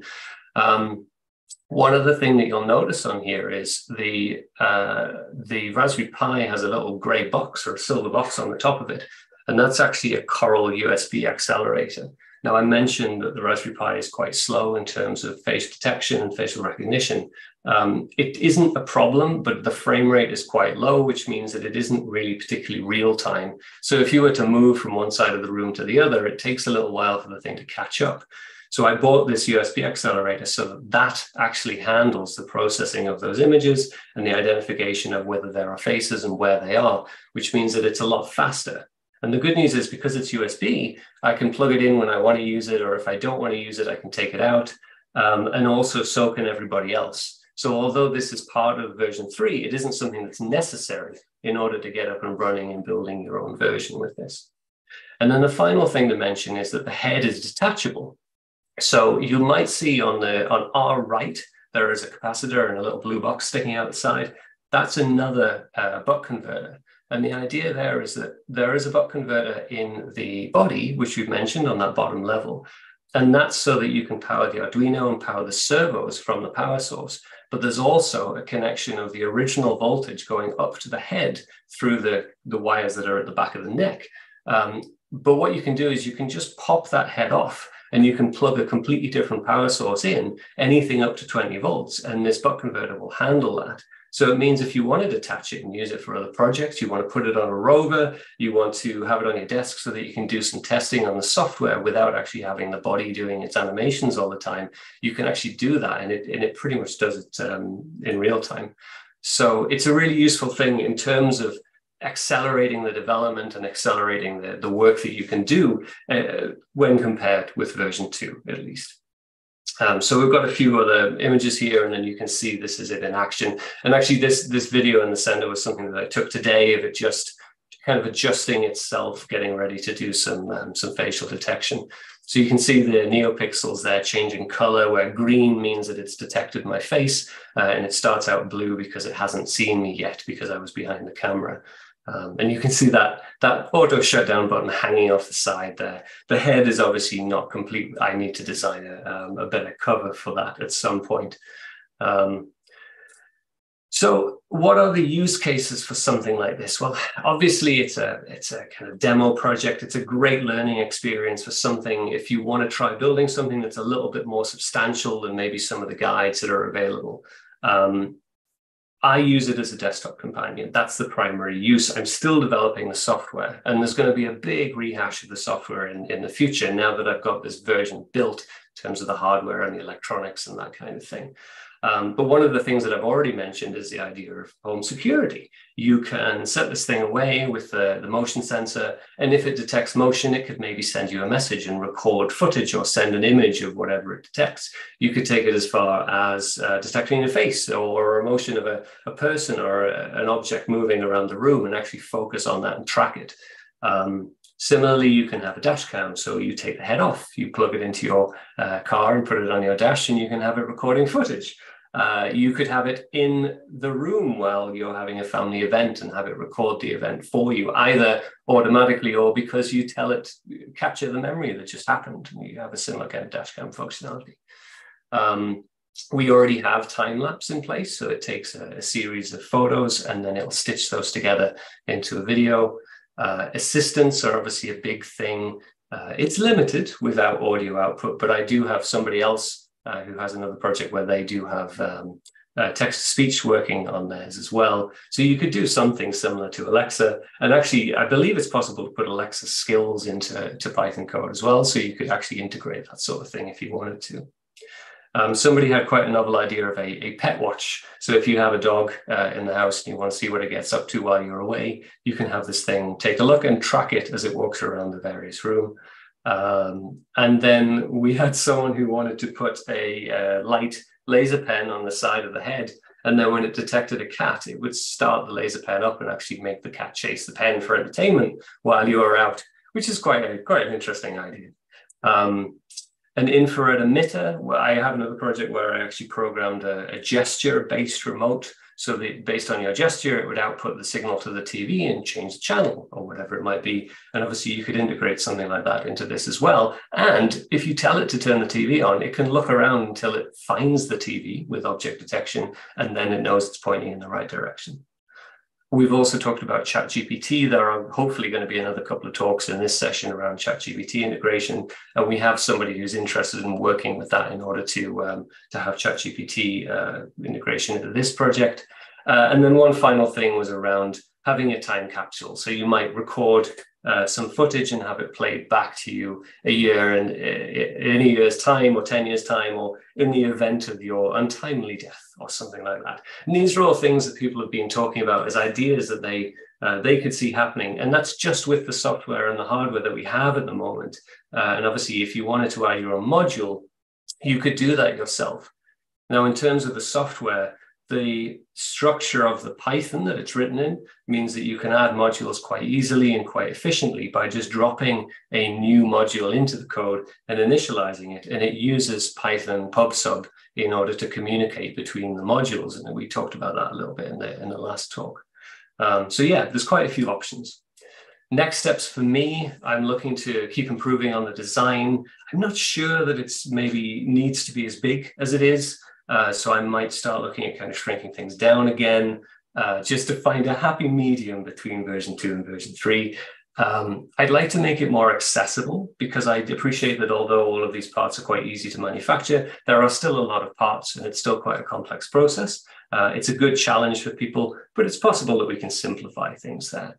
And then again, more modular. I'd like to ideally start integrating other technologies as well. I have somebody who's interested in using Jetson Nano. I'll talk to you about that in a second. I've also just recently got a Pi Pico, and these things can substitute the Raspberry Pi or the Arduino, and we can create PCBs to work with these different technologies so that you don't have to go out and spend money on something if you already have something else already. You can just print that PCB instead and then work with that technology instead. So I wanted to mention the community. I've spent a couple of weeks going through and really fleshing out the wiki on the repository. So for those of you who don't know about GitHub, please get GitHub if you're writing code or some other version control. You can go on, you can create a free account, you can create free repositories, which are locations where you store your source. And then you can also work in collaboration with other people. So you'll see here that when you go to the repository, it's not just me working on this. We have other people who are involved as well. You can read through the wiki, which takes you through all of the process of creating the thing, of talking through how do you install the software on the Raspberry Pi? How do you install everything on the Arduino and get it all wired up together? And then if you want to build anything else, how do you add your own modules? All of that stuff is included, and I will be building on it as I get more questions from people. I do quite frequently get questions on the likes of Instagram and YouTube. I don't have the time to reply to everything. I have, something like 14,000 followers on Instagram now, and it often gets to the point where I miss messages. But the community, the discussion groups, the issue tracker, this is where all of these conversations are going to start happening over the next few weeks, hopefully. So it's a really good time. If you do want to get involved and you want to start helping out with either contributing to it or just building your own, or you're building something similar and you want to go on the show and tell and talk to everybody about it, then please feel free to join. And I've got the details of the various channels and repositories down at the bottom there.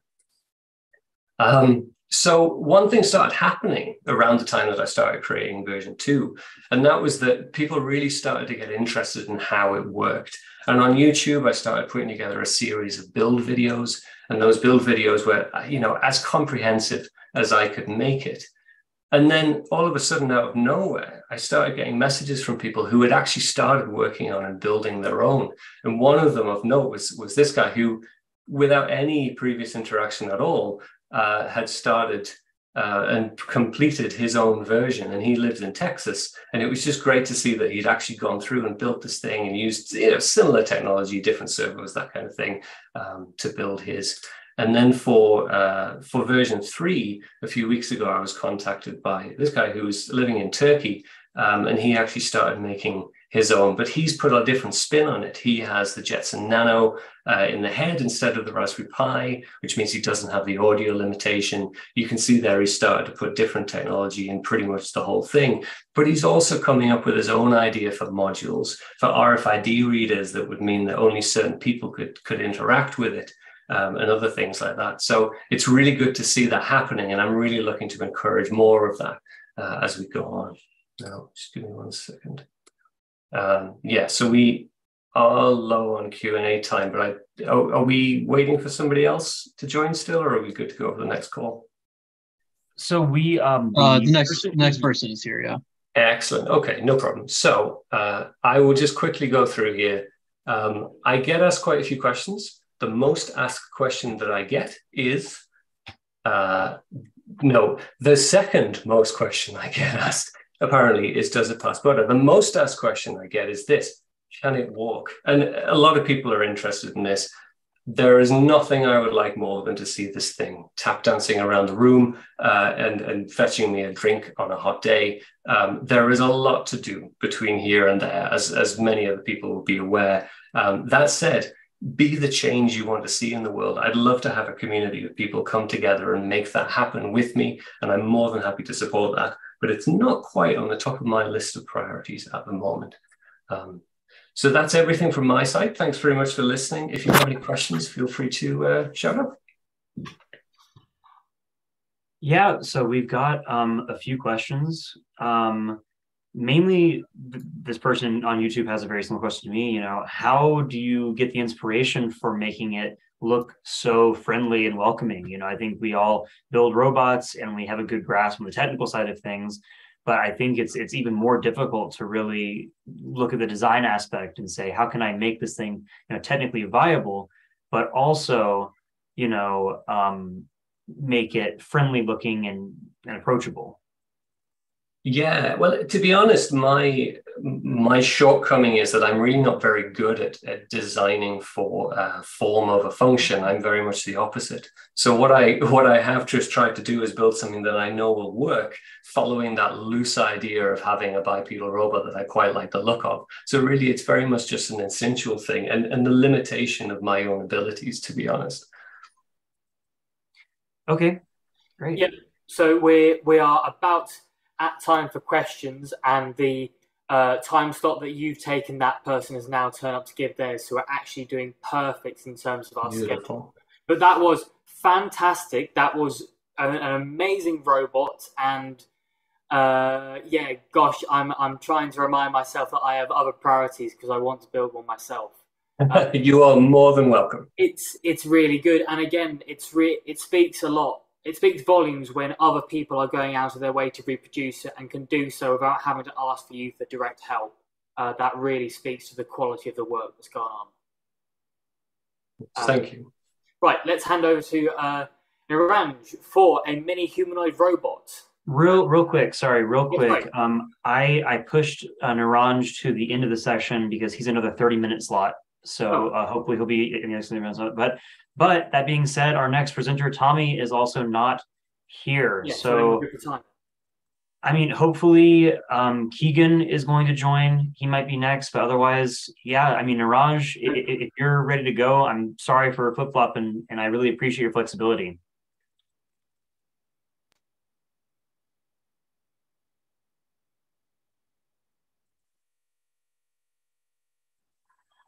No, tell you what, Michael, you chat with Niranj. I want to ask Dan a couple more questions. That sounds great. Yeah. So it can't walk. It's currently stationary. It just sits on the desk. That is correct. Yes. Cool. It's it's a It has challenge. servo capability. So there's servos there in the legs. They're just not doing anything as of yet. The servos will animate, so you can make it move with the servos. What you can't do is make it take a step or turn in place. There are actually joints in the hips so that you can shift the center of gravity onto one leg, but there are no servos attached to actuate those hip joints. So it is closer than version 2 would have been, but there is still a lot of work to do, both in the form and also the code. And the perception as well. If you think it's fair enough to make it move, but you've actually got to make it understand the world and not just fall off the desk. So that's your big challenge there, I think. It sounds like a fantastic foundation for a third-year student robotics project who wants to finish off a university with a bang. Build that and then make it walk. Yeah. Really fantastic stuff. Yeah. Michael. Okay. Well, so we don't have Tommy or Emily here, but we do have Matt and Keegan. Matt, if you're ready to present, we'd love to have you. Keegan, if Matt's not ready, if you're ready to present, we'd love to have you too. I can do it. This is Matt. Cool. Great. Let me start my video. And just checking everybody can hear me correct and see me. We can hear you and see you. Thank you. Okay, awesome. Let me share my screen. Give me 1 second. Actually, let me close a couple of windows.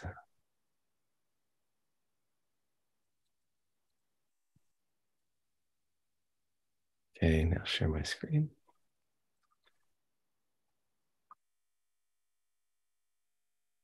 All right. Let me start the slideshow. All right, and just ensuring everybody can see my screen, correct? Yes, we can. Awesome. Okay, so my name is Matt. I'm the head of developer relations at a company called VIAM. Won't spend time talking about the company. If you saw Eliot's presentation earlier, that covers it really well. If not, definitely check it out. And I'm going to be presenting my project that I call the Omnibot Mave. Omnibot was a 1984 robot that was kind of, at the time, state-of-the-art toy. And what I did is I took it and I modernized it with VM and AI. And so, yeah, for really anybody who's aware of kind of how the 80s felt, or even, you know, looking back in history, how they might feel, 80s was really a time of imagination when it came to robotics. You know, it really started to give us a glimpse of like, how could these robots actually interact with us, you know, in the future? How might they be part of our lives? And for some of us, not all of us, they started to become a reality in our homes. I actually never had the Omnibot as a kid, but I knew some that actually were lucky enough to have robots like it. And it started to give us a glimpse of like what these could be. And yeah, in my opinion, why are toy robots important? They show us what's possible, right?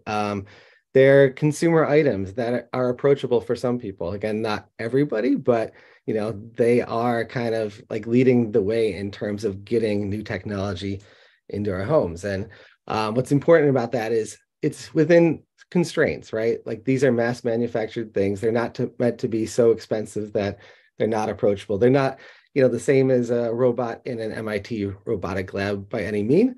So it's kind of showing like what's possible in real life for the end user. And, you know, back then, Omnibot 2000, 1984, state of the art was essentially radio frequency remote control, basic motor movements with that remote control. And then they had some really kind of quirky programming with tape recorded audio commands and like a little digital display on the front. So let's fast forward to today. Decades later, hardware is commoditized, right? I can go on to Amazon, I can go on to AliExpress, and I can buy hardware that's actually pretty reasonable and usable for not too much money. Compute is small, inexpensive, whether you're using Raspberry Pi, Arduino, really any number of single board computers. Despite the last couple of years being more expensive due to supply chain issues, it's still pretty available. and relatively inexpensive and powerful for what it is. Open source software is ubiquitous, right? In 1984, it was kind of just an idea. Today, in the programming language of your choice, you can pretty much find software that does almost anything you need, and then you can compose it together to build what you want. And then cloud services are readily available. So that brings in things like data storage or machine learning, AI. Obviously, AI this year has taken a big leap forward. And so all of this allowed me to take this 1984 robot and rename it the Omnibot Mave. And I'm going to kind of walk you through the process and then give you a demo. So what did I want to do? What were my goals? I wanted to reuse as much of the original equipment as possible. So right now I'm using all of the original motors, as loud and as not great as they actually are, but they work. And I wanted to add programmatic control, true programmatic control. So I could choose, any programming language and start actually programming this robot to, have control loops or interact with things in my house. I wanted to add a secure internet communication protocol so that I could control this thing, whether I'm at home or maybe at the office or somewhere else. Maybe I could have it, as mentioned earlier in the last presentation, watch my cat or make sure my cat is not jumping on tables, which is a constant problem. Upgraded sensors. So I added a camera. I added a power sensor. I added ultrasonic. So this way the robot can actually interact with the world and do more interesting things. And computer vision, machine learning, AI. I'll talk a bit about those more in a minute. And I wanted to make all of this open source and reusable. Everything that I was using, I want to be able to reuse those things on other robots. Any code that I wrote shouldn't be specific necessarily to this robot. I wanted to do all this in honestly just a few days. And so, yeah, is this retrofitting? Is it upcycling? Is it a resto mod? And if you're not familiar with that term, it's used in the car world. You might take a 1960s car, a 1980s BMW, and put new technology in it. Keep it with the same look, but change what's inside. I think it's all of the above. For this project, I spent less than $500. The vast majority of that was the Omnibot itself at about $250 on eBay, and then the Raspberry Pi. Everything else was pretty inexpensive, and I'll walk you through that. Whereas the original price of Omnibot, adjusted for inflation, was almost $2,000. It was $600 in 1984. So I was able to keep on a pretty decent budget and get a lot out of it. But before I get into how I did this, just want to mention, I am not a roboticist. I spent my entire career building software and, building some pretty cool applications, some less cool than others. But until fairly recently, I had not dealt much with hardware. So this brought up questions. I want to use a motor. How do I interface with it? I want to use a sensor. How do I interface with it?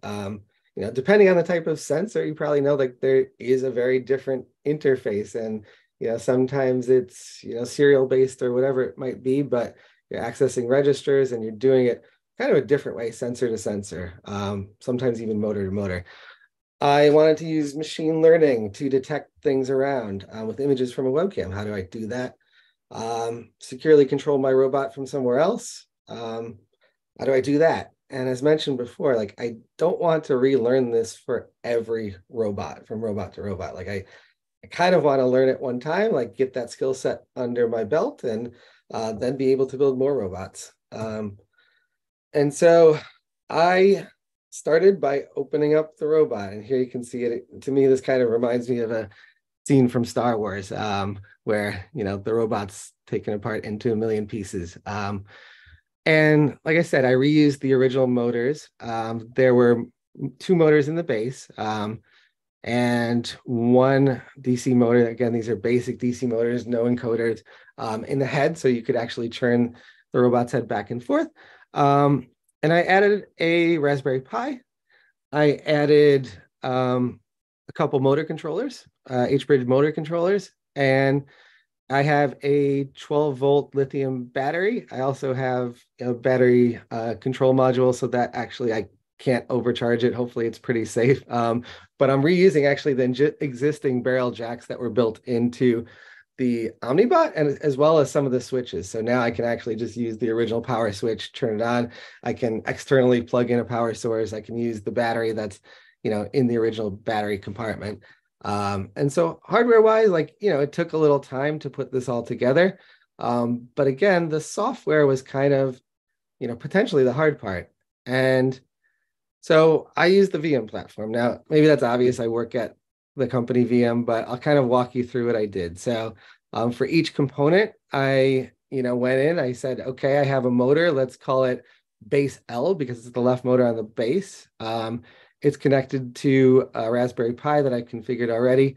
And then I'm most importantly specifying which pins on the Raspberry Pi these things are connected to. And then I can go ahead and test. And so at this point, I'm actually going to flip over to a demo. And before I do that, I'm going to try joining the Zoom from my phone as well, because I have that pointing at the robot. So I don't know. Let's see how well that works. Give me 1 second.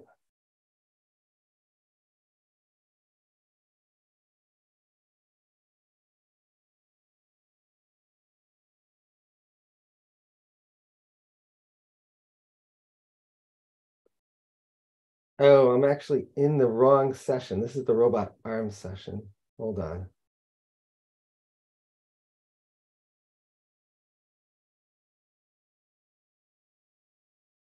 Okay. 1 second. I think I found the right link.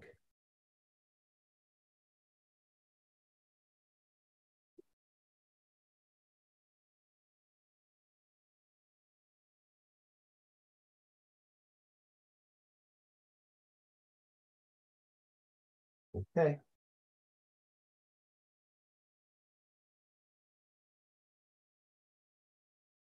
Okay. And now you should all be able to see the robot. Let me know if you can, and Reddit team, if you can maybe switch. Maybe I should turn off my. So you unmuted your phone, but it's not showing any video. Oh, it's not. Hold on a second.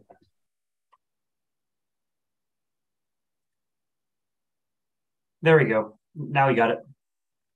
Okay, is it pointing at me or is it pointing at the robot? Pointing at me. It right? is pointing at the robot. You may have to stop sharing your screen for just a moment for everyone to see it. Okay. There we go. Okay, now it's front and center. I'll actually turn off my video as well, and then I'll go back to sharing the screen. Okay. That should show up as the main thing. Okay, can you see both my screen and the robot now? Let's see. Yes, but I'm not sure how to do that for the live stream. Live stream defaults to whatever's screen is being shared. So you may have to switch back and forth between sharing and not sharing your screen so that the YouTube stream can see it. Okay, not sure how to do that, honestly, because again, one is just like video through my phone, and then through my other, I'm trying to share my desktop through my laptop. Yeah. If you stop sharing your screen on your desktop, then that'll make the video on your phone show up larger for everyone on the live stream. Okay, but you can see both right now. It's just the robot is smaller. Yes, yeah, that's correct. Got it. Okay. So yeah, let me run through a quick demo here. First, I'll show you how I set this up, testing remote control. So, here I have my robot. It is a robot configured in VIAM, and I have the various components. So my Raspberry Pi, I have the various motors. And as mentioned before, I can flip over and just start controlling these different things. So here's the head motor. I'm going to go ahead and turn it on. Okay, so you saw the head move. I can switch directions, of course, and run it again. Great. Okay, And I could do the same with these motors, but I'll also show you, I have a webcam set up. So here it's actually looking at the back of my chair where I'm sitting here. Hello, everybody. And I then have the ability to control the motors as a unit, essentially, because I have a base component set up that specifies the different motors. So here, I'm going to actually, one second, unplug from 12-volt power supply. And I'm going to start driving the robot around, and you can see, it's seeing in real time, streaming with the webcam, seeing my office. And so essentially, yeah, as I was setting up the robot, component by component, I just, hardware, plugged it into the wires, configure, tested, and now I can actually start doing some interesting things. So I mentioned before, I want programmatic control.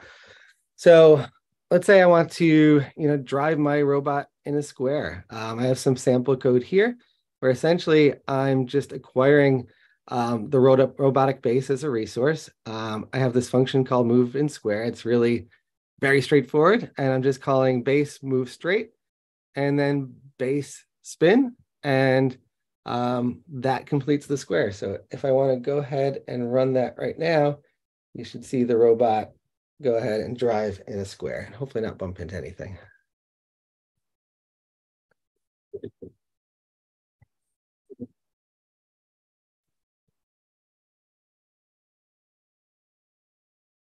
Okay, so there we go, roughly drove in a square.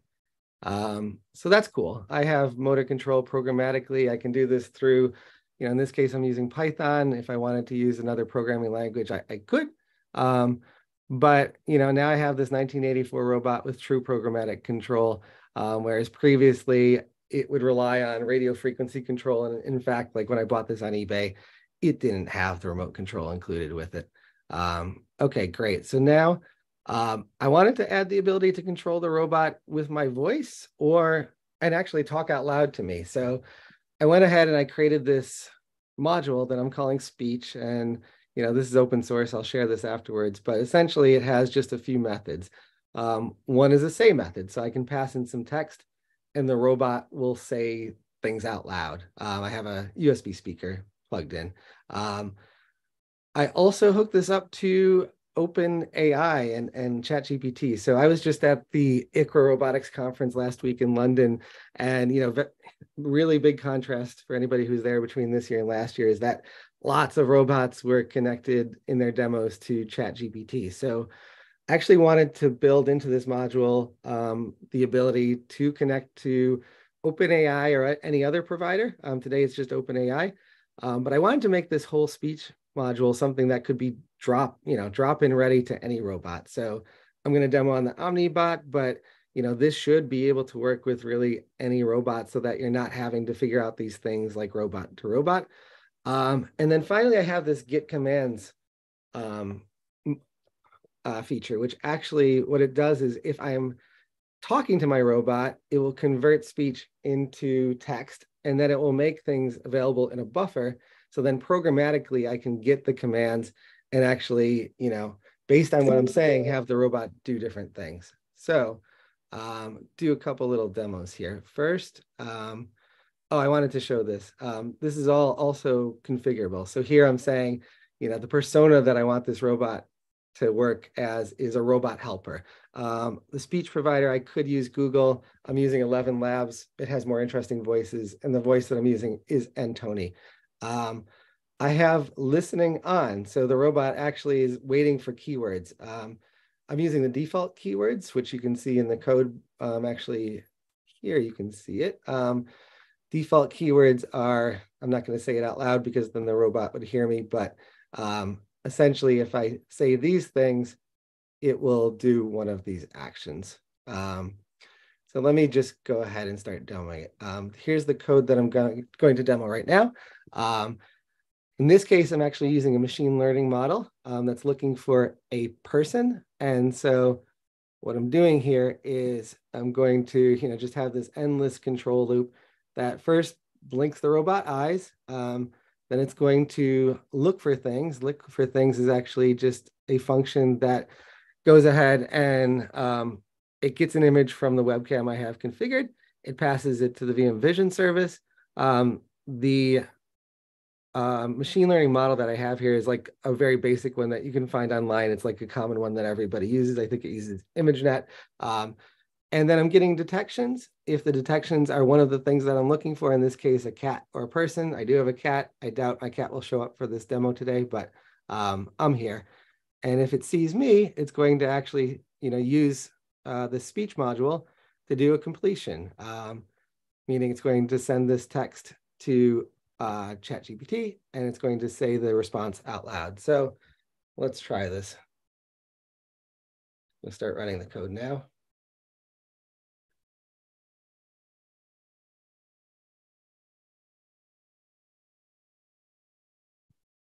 Okay, it's connecting to the robot. Okay, friend. Okay, right. It's a good day, friend, which is the first thing here. Okay. Actually having a problem connecting to the robot. Give me 1 second. Of course, something has to go wrong in every demo. Let me try running it again.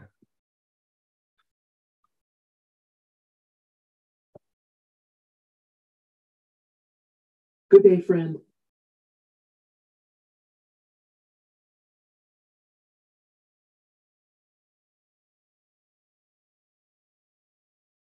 Okay, now, yep, I think it's running correctly. So I'm actually going to go in front of the robot so it sees me.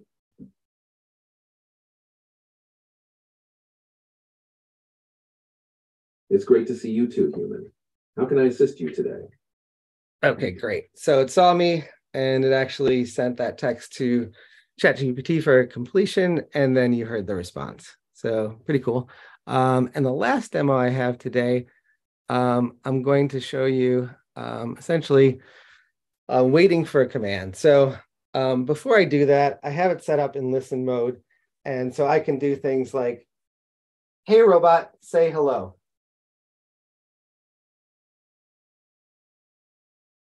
Should say hello. Didn't. Hey, robot, say hi. Hi. There you go. Sometimes, depending on the microphone, it doesn't pick up or it doesn't translate the text. But anyway, that worked. Okay, great. So now I'm actually going to start running this code again, just another like never-ending loop where it's listening for commands move forward and move backwards. Again, my trigger for those is, let's see, I have the default trigger command, which is right here. So I'm going to start running the code, and if it hears me say one of these things, it should actually do as I expect. So let's try it.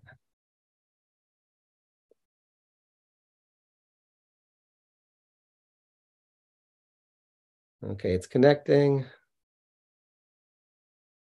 It should be connected. Hey, robot, can you move forward? Great. Hey, robot, can you move backwards?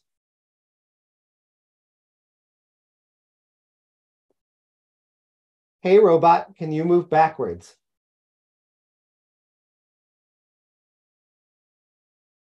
That's not hearing me. Hey, robot, can you move backwards? I don't have a physical form, so I can't move forwards or backwards. However, if you're referring to a specific robot, it depends on the robot's design and capabilities. Some robots can move backwards while others cannot. Can you please specify which robot you are referring to? Robot, can you move backwards? There we go. I think the problem was I was actually saying, hey, robot, which triggered a completion. Okay, great. So that's the end of my demo. I actually have room for questions. And again, like all of this is open source. I actually wrote a tutorial about like how to set all this up. Like all of you can get the links, basically like all the hardware that I used. And it's a really fun project, but my hope is that other retro robots get retrofitted in the future, and like some of these speech capabilities that I built modularly will get used with other robots. So thank you so much, and yeah, happy to take any questions. Yeah, Man, that was fantastic. The auto response had some real open the pod bay doors vibes, talking about robots with no physical form, and please specify which robot. That was really funny.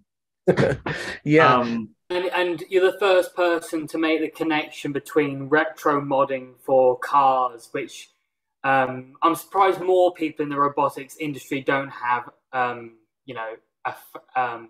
fondness for. But certainly, yeah, retro modding, I can see the same thing applied to robotics now and going forward. One day we'll revisit Pepper when they're just, lying on the scrap heap. We can pick them up and see what we can do with them.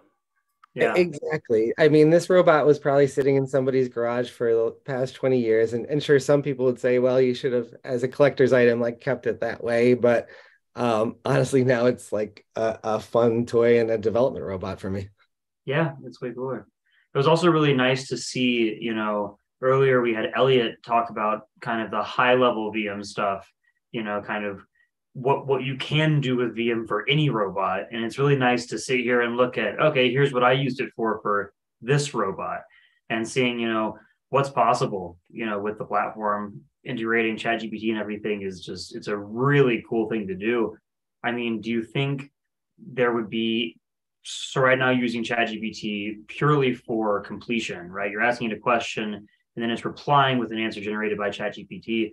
Is there any, thought in the future you could integrate that with, generating commands for the motors? Like you say, move like this, and it asks ChatGPT, generate a series of motor commands that would move like this or something like that.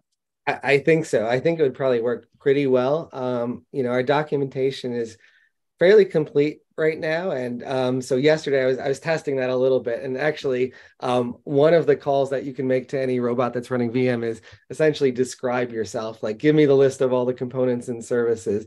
And, and so I actually passed that to ChatGPT with a completion request, and also told it to look at docs.viam.com and then tell me about itself. And actually, it worked pretty well. And then I was having fun. I was doing it as a robotic killer machine to hear it talk about itself in that light. And so, not that I wish for those in the world, but and you as a robot therapist, tell me about yourself.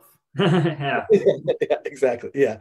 But no, it's pretty amazing what these LLMs can do, and how they're opening the box for so many things. And obviously one common complaint is that they're not always accurate. So yeah, we have to be careful about how we use them. But then again, humans are not always accurate. And really it's, with LLMs, it's really all the information aggregated. And so I know we're not here to talk about the morals and the ethics behind open AI and other AI solutions, but it definitely opens up possibilities.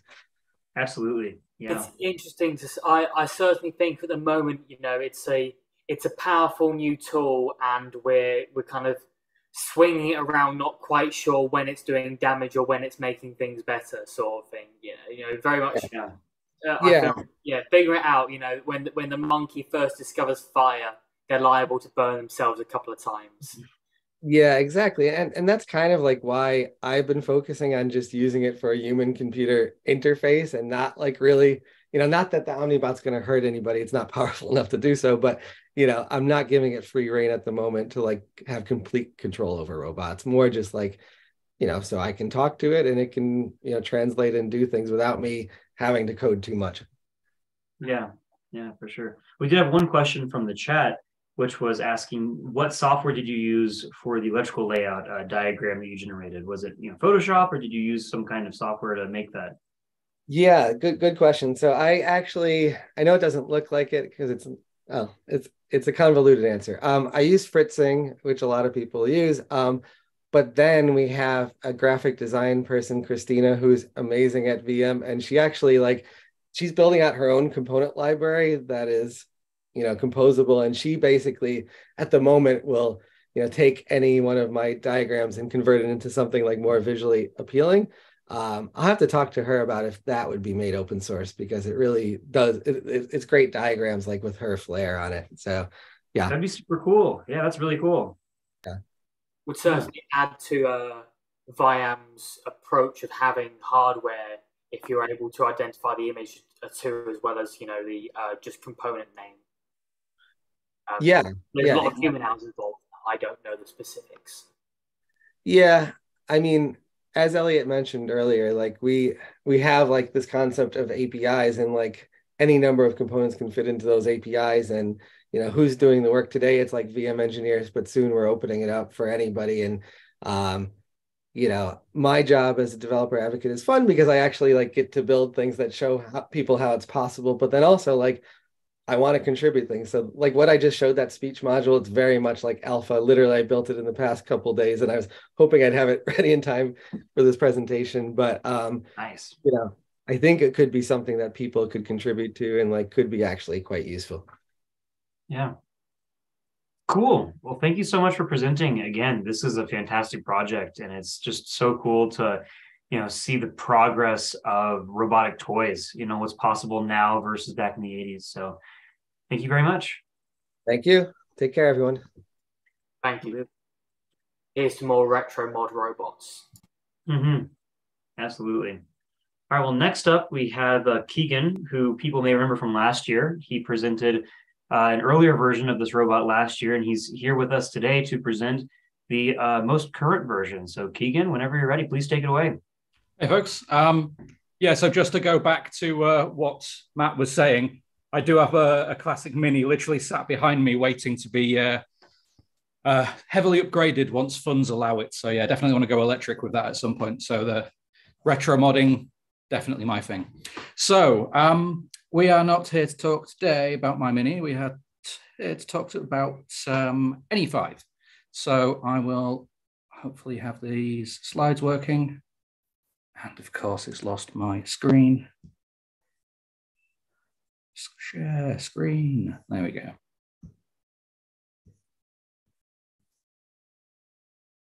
That one. Right, share. Sorry about this, folks. Right, so yeah, that's me. So this is NE5 version 1. This was the one that I entered to PyWars 2020. So this is the one I got started with. And it looks very similar to the one I've got now. But yeah, it's skin deep is about as far as similarities go. So you can see it's got tracks there. It's using kind of hobby servos. I think those were MG996Rs. So you could tell them what position to go into, but you didn't get any feedback back. You didn't get any feedback. So they were good, but when you switch them on, they'd just go clunk to wherever they want it to be. And if you had a servo that kind of stalled, it would just sit there and stall until it melted through the hot glue that was holding it in place and the arm fell off, which turned out to be quite a nice little safety feature, the hot glue. It was just originally a bit of a hack, but, you know, needs must and all that sort of stuff. So back then he was using a stereo Pi. So that is a compute module free based board, that one. There's a bunch of them that compute module 4 now as well. Yes, hello, waving. And yeah, that was, it worked. You know, it was of its time. It was based on a Raspberry Pi, which was required for the PyWars competition this was originally built for. But it was definitely struggling. So I could get about 18 frames per second when I was trying to generate depth maps, and the resolution on it was about 320 by 240 per eye, and it was generally not great. And I've seen people do fantastic things with the stereo Pi boards, so it was almost certainly down to my coding. But brute force in hardware is sometimes useful, as I think Matt also alluded to. So through time, he kind of got upgraded bit by bit until the latest version. So the Mark III. I have to remember to look at a different camera now. So this is very similar to as it was. The biggest change is Dynamixel servos. So where before it had very limited range because it was, I think it was like 90-degree servos in most of the places. I haven't got it working yet, but he does have enough dexterity to pat himself on the back. And at some point, he will be able to do some party tricks, because why not? So these are Dynamixel servos, which, if you're not familiar with them, they are a smart servo. I think each one of these has a Cortex M0 in it or something daft like that. So you can communicate with them. You can get feedback from them, both in positional, how much power it's using. From the power, you can calculate torque. You can also set limits on either velocities or power, or there's loads of stuff that I've not even scratched the surface on yet. But they're really cool for the fact that they know where they are, and if they jam up, they will literally go into a hard stop mode and just the arms will collapse. And yeah, it's a bit of a surprise when it happens. All of a sudden, the robot's arms just drop dead. But it's better that than you burning the servos out and having to replace them all, which is never ideal. So the other big changes, it's still got the same compute module in the back. It's just connected to a baseboard. It does have an NVMe hard drive because it had a slot, so I thought I'd use it, which is ridiculous, but it's great for a swap file when you're doing builds. And the vision system has been replaced with, and yeah, magnetic enclosure catches. It's the biggest thing I'm happy about from this, because it makes it so easy to get in and out of things. But rather than the stereo Pi it had before, it now has a Luxonis Oak FFC 3P vision processing module. Don't say that 3 times fast, you will fall over. And what this has is the ability to connect 3 cameras, hence the 3P. They've got 4 camera and 6 camera versions as well, I think. So you can do all sorts of funky 360 degree detection. But it also has the vision processing units and basically, I think it's got 4 tera operations per second or something daft like that. So it can do all of the processing needed on board to generate the depth maps, to do object detection, to do a lot of other stuff that I've not even thought about yet, and then send only that data to the Pi. So the Pi isn't being swamped with all of the pixels, most of which you'll have to ignore, but you can set it up however you want. So you can actually just stream a live video image through if you just want to remote control it for teleoperation, or you can do the 3D depth maps and all sorts of stuff. The reason I didn't go for just the Luxonis Oak cameras or Connect or something like that is something Dan alluded to, and that is the aesthetics. So there's an obvious resemblance to Johnny 5 here. In fact, I even took the CAD model from Input Inc.'s Johnny 5 CAD model to extract all of these components, generate a mesh, and just add them up top there, just for a bit of an effect. So I'm balding myself, so I figured I'd give him a bit of something up top, just to, I don't know, make up for my lack of follicles. Anyway, so yeah, that's kind of the aesthetic. I wanted him to be friendly, and he is him because he's Johnny 5, and it's just kind of a holdover from that. And yeah, that's kind of the big features here. I don't know if the old one had the mechanism wheels. I think they did have those last year as well. But yeah, so last year, for various reasons, he wasn't working at all, I don't think. This time around, he can at least wake up and stretch a bit. So I've not got full manual control over the arms yet, but he can move himself around, which is a big plus. And as you saw there, he did just pick his arms up straight away. So rather than just jerking in position, it says, right, where are my arms? Okay, linear interpolation from that to the start position, and so on and so forth. And yeah, with the mechanism wheels, and please note and learn from my mistakes, I do have bash bars front and back of this table, and I was operating him initially on his little throne. I recently did a demo in front of a customer, and he skewed off sideways because, like I say, with the mechanism wheels, he can just go left to right, and literally disappeared off the table under the sofa. And I found him feeling sorry for himself, lying on his side, staring mournfully up at somebody next to their desk. They had a sense of humor, thankfully. So, but yeah, wasn't an ideal impression, but they knew the problems of the curse of the live demo and all that.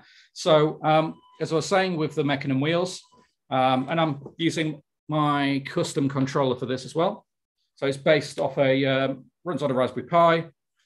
It's themed around one of the industrial controllers you see for remote control cranes and things like that, just because I'm a massive nerd, unsurprisingly, and I love cranes. So I just thought I'd design it on that idea. It does have strap points as well if you want to have it hanging from a neck strap, so you can actually operate these a bit easier because they are 3-axis joysticks, which does make controlling the arms that bit easier, but also for the mechanism side of things. So you can rotate left and right, disappear out of frame, come back. And yeah, basically you've got full holonomic control over the flat surface. So for PyWars this year, one of the challenges was picking fruit from a tree. It was all themed around agriculture. And this was really handy because he could essentially orbit around this tree and just pick the apples off, put them into the basket, and then kind of carry on to the next one. And it was really handy for that. And yeah, that's kind of the robot as he is right now. Some of the other things I've been working on are, well, the biggest thing I've been working on of late is getting the arm control working in MoveIt, which is a path planning system for ROS, so that I can actually have full inverse kinematic control for the arms. That can then also hook into a perception module, so you can do pick and place. Again, for next year's competition for PyWars, there's a barrel sorting competition, which I'm not in it yet, but I'm fingers crossed I will be. But yeah, there's toxic waste spillage. There's 2 different types of barrels that you've got to sort into different areas. And yeah, so yeah, I'm hoping I can automate an awful lot of that. This is finally becoming more and more actually open source. I said it was last year and that it was going to be open source when the code and CAD models were less embarrassing. And then I realized if I wait until my code's less embarrassing, I'll never publish it. Excuse me. So if you go to, I think they'll share the links afterwards, but github.com/neveng/NE5. All of the code is up there. Most of the development is happening on the noetic-devel branch at the minute. So that's the one that's actually active.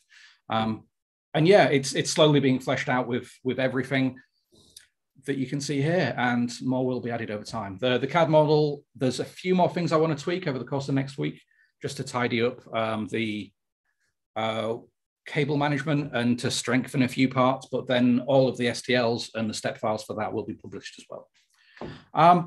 I think that's my 10 minutes. I don't know when I stopped. My phone literally just died and it said, oh, it's 9:15, and then it just died. So that was a nice timer, if unintentional. But no, you're good. You're totally right on time. We just have a few questions. Rare occurrence, incredibly rare occurrence. No, you're totally good. Can I ask quickly, again, really nice to have you back to give an update on it. Really great to see the progress of this robot, and it feels like it's matured a lot and become a lot more robust since the last iteration. And seeing a demo live, congrats, well done. All the hard work pays off on all those great things. Yeah, absolutely, yeah. Have you considered, if you want to enter the PyWars competition, partnering with a secondary school or a sixth form or a university, perhaps? So there is a kind of, PyWars is split into 2 parts. So day 1 is youth teams and school teams, and then the second day is everyone else, basically. Either people who have technically grown up or who are technically professionals. Sadly, I come into that latter category, so I'm with the rest of the advanced teams now. The university side of things, I'm definitely trying to get hold of people who might be interested in using this for teaching and things like that. I've not added it up recently because, frankly, it's a little terrifying, but only because it's out of my own pocket. But the total cost for this is probably somewhere in the region of £1,500 to £1,800, which for a small mobile robot with a decent vision system and 2 7-degree of freedom arms, I don't think that's too unreasonable amount of money. But for what it is, it's a perfect price point. The question then is, what's your application? Yeah. Because if you can find the application that matches this, it's ideal at that kind of cost. Yes. So for teaching telepresence applications, you've got pick and place type things, which I'll be doing through PyWars as well, and things like that. So through PyWars and through me messing around doing my own stuff, because I do have a VR headset waiting for the 3D depth maps for this, because I used to do Unity development in a former life. So I'm very keen to get telepresence working in VR and to hit some of the issues of latency, no doubt. But I've already got a few ideas for that. But yeah, so I want to make it as versatile as possible, partly because it's for me to play with, but also it's a kind of a portfolio piece for me as an engineer. So yeah, I technically quit my job not long after PyWars and started a robotics company. And I've had exactly one robotics contract in almost 3 years now, but I've been having software engineering stuff. The most notorious software contract I had recently was I rewrote the ground systems for a satellite, which then exploded after being launched from Cornwall in January. So that was a little bit disheartening because we were really looking forward to seeing that in orbit, needless to say. But yeah, so I do a lot of different things. So this is also ideal for that because you've got the 3D modeling, you've got the software engineering, you've got the electronics and all sorts of stuff. So, and it's fun. Yeah, I'm not going to lie. Yeah, it's all here. Oh, yeah. I mean, if you're not having fun with it, I mean, you know, all work is work at the end of the day. And anyone who says have a job you'll love, you'll never work a day in your life, oh, they need a slap. I mean, if you have a job you love, you will work yourself to death because you won't realize how hard you're working. So you need to have fun with it. That's definitely something that needs to be a part of it. Yeah, so. Of course. Yeah. Well, one of the questions from the chat is, you know, which Dynamixels are you using? Have you had any issues with internal gear stripping, servos breaking, any quality issues with those? So I'm using a mix of two different types of Dynamixels. They're the XL and the XC series. The difference is 22 versus 88. Excuse me, I'm very dusty in the garage at the minute. Yeah, the difference between the two servos nominally is 22 pounds versus 88 pounds. And when you've got 19 servos or whatever it is on here, they add up. So I have some of the higher cost ones. I can't remember which one it is. They run at 11 volts. They've got metal gears. So the shoulder joints all the way down to the elbow are using the higher power ones. I think it's around 11 kilogram centimeters of torque, 0.98 Newton meters, I think. And the rest of them run at around 5 volts, and they've got half of that. But again, once you've got past the elbow, the leverage kicks in, and they're not going to be picking up much anyway. So, oh yeah, and I've also got 3 of the 5 volt ones for the head mechanism as well, so we can actually tilt sideways. Basically, I added the tilt function because I can imagine if he's done something stupid, or once I've got the voice recognition in there, if he doesn't understand, I just want him to look at you, up at you like a confused dog and kind of cock his head to one side. It's like, what? But again, I want to put as many kind of behaviors into it as I can, just so people respond to it a bit more naturally. The only issue I've really had with the servos was just bad luck. And all of the 11 volt servos all the way down to the elbows, I just had a batch where they would overheat. You just switch them on, and with these servos, you give them power, and then they just sit there and do nothing until you enable torque. So, got it. You know, it's not like with a lot of hobby servos where you switch them on and they immediately try and go to a position. Bad luck can be more common than it should be with Dynamix or servos. Right. Yeah. Well, like I say, I didn't want to speak ill of them needlessly, but yeah, only from my experience have I done that. But yeah, your mileage may vary by the sounds of things. But yeah, so they just sit there and slowly overheat and get into like the 50s and the 60s Celsius, that is. One of them would actually get to like 72 degrees and then just shut down. That's hot. Yeah. Oh yeah, yeah. I mean, fair play to it. It did shut down. And because it shut down, that was how I knew I had a problem. So I then wrote a little bit of software to kind of constantly monitor the temperatures across them. Yeah, of course. And I got them replaced. There were stock issues, unfortunately, so it took a while to get them back. But yeah, that's other than that, the SDK has been a bit annoying. It works, but the Dynamixel Workbench package for ROS, which presents itself in a ROS way, so you can send messages to them from it and things like that. Yeah, I expected to be able to plug that directly into MoveIt, and I probably can, but I just can't figure out for the life of me how. So if anyone has done that, please send a message through the organizers, and I will be in your debts, I assure you. But yeah, I've been trying to do things in a more proper way, like getting the robot definition file sorted out so that I can just plug it into things like MoveIt, and it can do all the path planning. And it's still a bit of a slog. As you can see, I can move the arms around manually, no problem. But again, once I want to start doing like the inverse kinematics, which on arms with 7 degrees of freedom can be an absolute nightmare, and maths is not my forte. So I really want to get that working so that it can just sort itself out and I don't have to. Yeah. But yeah, other than that, they work really well. I mean, the fact you can put them into different modes. So some of these, obviously the elbows have got limits there. Well, the limits are further than my arm because it can actually carry on going underneath. And you can set limits so it doesn't hit itself. But with the shoulder joints, for example, it can actually go all the way around, pretty much only limited by the wiring. And you can put it into position mode where it's 0 to 360 degrees, or multi-turn mode, and it'll just carry on going and can act like a motor essentially. So they're very versatile in that regard. So yeah. Yeah.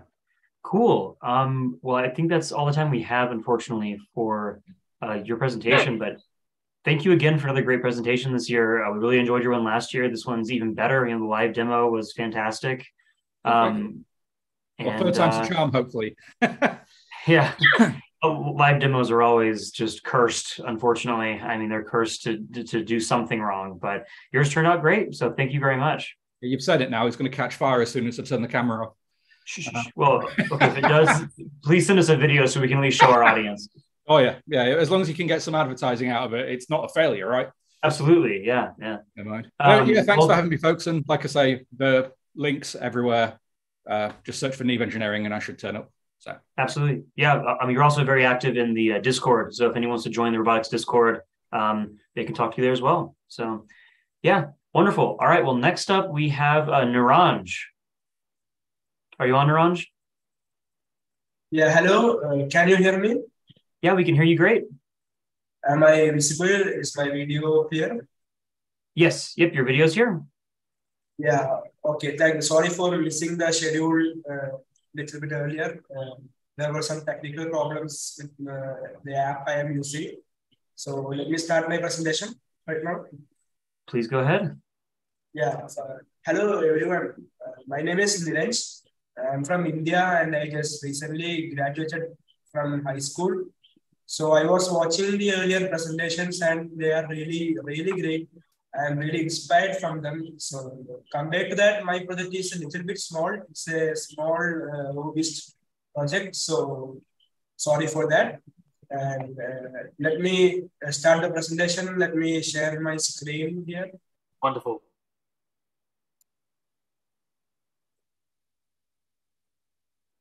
Yeah, can you see that screen I'm sharing? Yep, we can see it. Yeah, okay. So this is my robot. It's called Momentum. I have named it Momentum, as you can see. It's a humanoid robot. I actually built this robot for my final year school exhibition. And so I'm a beginner at robotics. So this is my first robot actually. I have made other robots, but they don't even have a microcontroller. So they cannot really be called robots. They just have some motors and some wires and switches and all. So this is my first robot. So while making this robot, I had a very tight budget. I think it was 5,000 Indian rupees. I think that means less than 100 US dollars. So I knew Python. I had an Arduino, but I could not afford to buy a Raspberry Pi. So I was searching for a way to code Python using Arduino. And eventually I found a library called PyFermata. That library, it let me use the Arduino like a Raspberry Pi, except that I have to always connect it to my computer. So that was not a problem. So the body looks like it's made with some 3D printing material, but no, it's actually made manually from a material called Forex. Each part is cut manually and glued together. It uses 12 servo motors for motion. And for the camera, it uses an old webcam. Inside the webcam was dismantled and fitted inside its head, along with these two LED lights, as you can see. And so I did my best to keep things inside the budget. Did a lot of shortcuts to make things cheap and to maintain balance, as it doesn't have any balance system. So I put these little yellow batteries for stopping it from falling when it is walking. And the physical part was very tough to make because this was my first time making such a thing, and I had no planning whatsoever beforehand. So there was a lot of mistakes and repetitions. So eventually I got it right, got it balanced, and then I moved on to software. And software was also machine learning, and all. It was the first time coding machine learning. So actually, this robot has a web camera. So I have coded a machine learning program that can track the user's face, and it will follow their face around the room. And it can track hand gestures and moves the robot's hand accordingly. And it can also be controlled through social media apps, actually, like WhatsApp and Discord. We have to send text messages to a particular number, and the robot will move accordingly. That was all features included in the robot. For the machine learning part, I used OpenCV, and for controlling the robot through WhatsApp, a third-party service called Twilio was used. And for Discord control, Discord itself has that bot system or bot application. So using that, Discord coding was actually very easy. WhatsApp was a little bit more difficult because it had end-to-end encryption, and also I had to use a business account and things like that for tracking. The face tracking part, actually it was easier to code than the hand tracking. So face tracking worked really well, but the hand tracking part, sometimes it had some problems, but it worked, but it had some problems. So I will show a small, this is the photo of the robot during the presentation, the exhibition I had at my school. I won first prize for the exhibition, actually. That made me really happy. So I will show a small video montage of the robot working.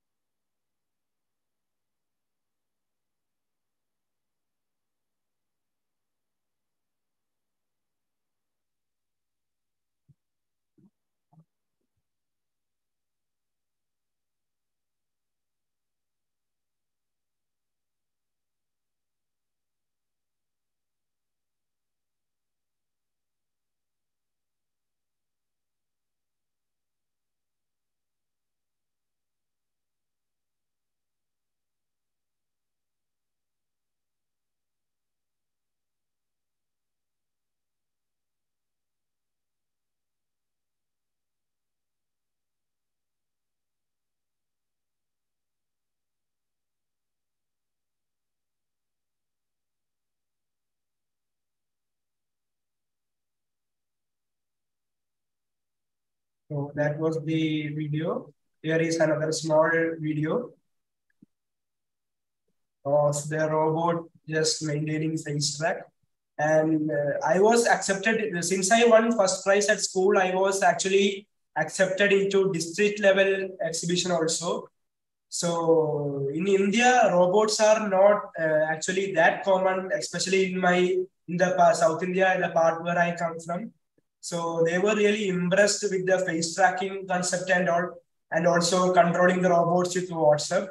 So luckily, I also won first prize in the district competition also. So that was a really happy point in my life. And I want to build even more robots with larger budgets and all. Since that, I have been working on my next project, which is a same humanoid robot itself, but on a very larger scale. But it will take so much time. I hope that I can present that robot in the next year's Reddit's live presentation like this. So that was the presentation. Thank you. You said you were in high school? Yeah, I'm in high school, yes. That I was just so graduated good. this year. That was so Yeah, good. but I want you to so understand that, like, I am more impressed by that than by these adults 20 years into their career able to build a robot, right? You are just starting your career and your foray into robotics. You should be really proud of what you've worked on so far. Yeah, thank you. There's so many like little decisions where you can just see really, really smart thinking and like lots of very simple solutions to difficult problems that you've done, and to make that many decisions right on your first attempt for a robot and for a humanoid robot at that is really, really impressive. Seriously, well done. Yeah, thank you. I've been actually interested in robotics since a very, very young age. I think since I was 5-year-old, there was this movie. My dad took me to this movie, and since then I've been really fascinated by robots. So even though this was my first robot, the actual robot, I've been thinking this over my head for a very long time actually. So planning all these parts, I think 3 years. I was just fascinating in my head. I should build a humanoid robot sometime. I should make these decisions like I should use a web camera and all that things. And suddenly I was noticed about this exhibition my school was conducting, and I decided why not make it right now, don't wait for longer. And I suddenly purchased the parts from a local market near my house. So I got all the parts really cheap, and I quickly put together a physical model and then began the coding. So that's it. I'd like to suggest you should have a look to see if there's a robotics competition team at a school or within your district that's available to you, because I know there are competitions like the first robotics challenge that are available all over the world, and you could be a part of a really good team for sure. And it's a lot more fun to build robots with other people than just by yourself.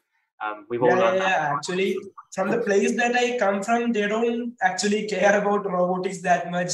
Even my school, even after I built this robot, they are telling that it is good and all, but still you have to focus on your studies.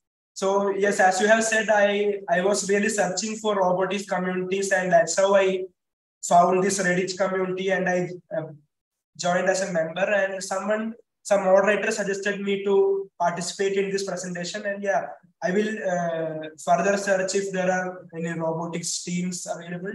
Thank you for that suggestion. I'll follow up with an email on Monday. I'll send an email. Michael, Chris, back to you. Yeah, not many questions from the chat, mostly just people echoing the same sentiment. It's very impressive work for someone of your age. And who knows, maybe we'll be back in a few years with, your next hobby robotics project telling us about that. So, yeah.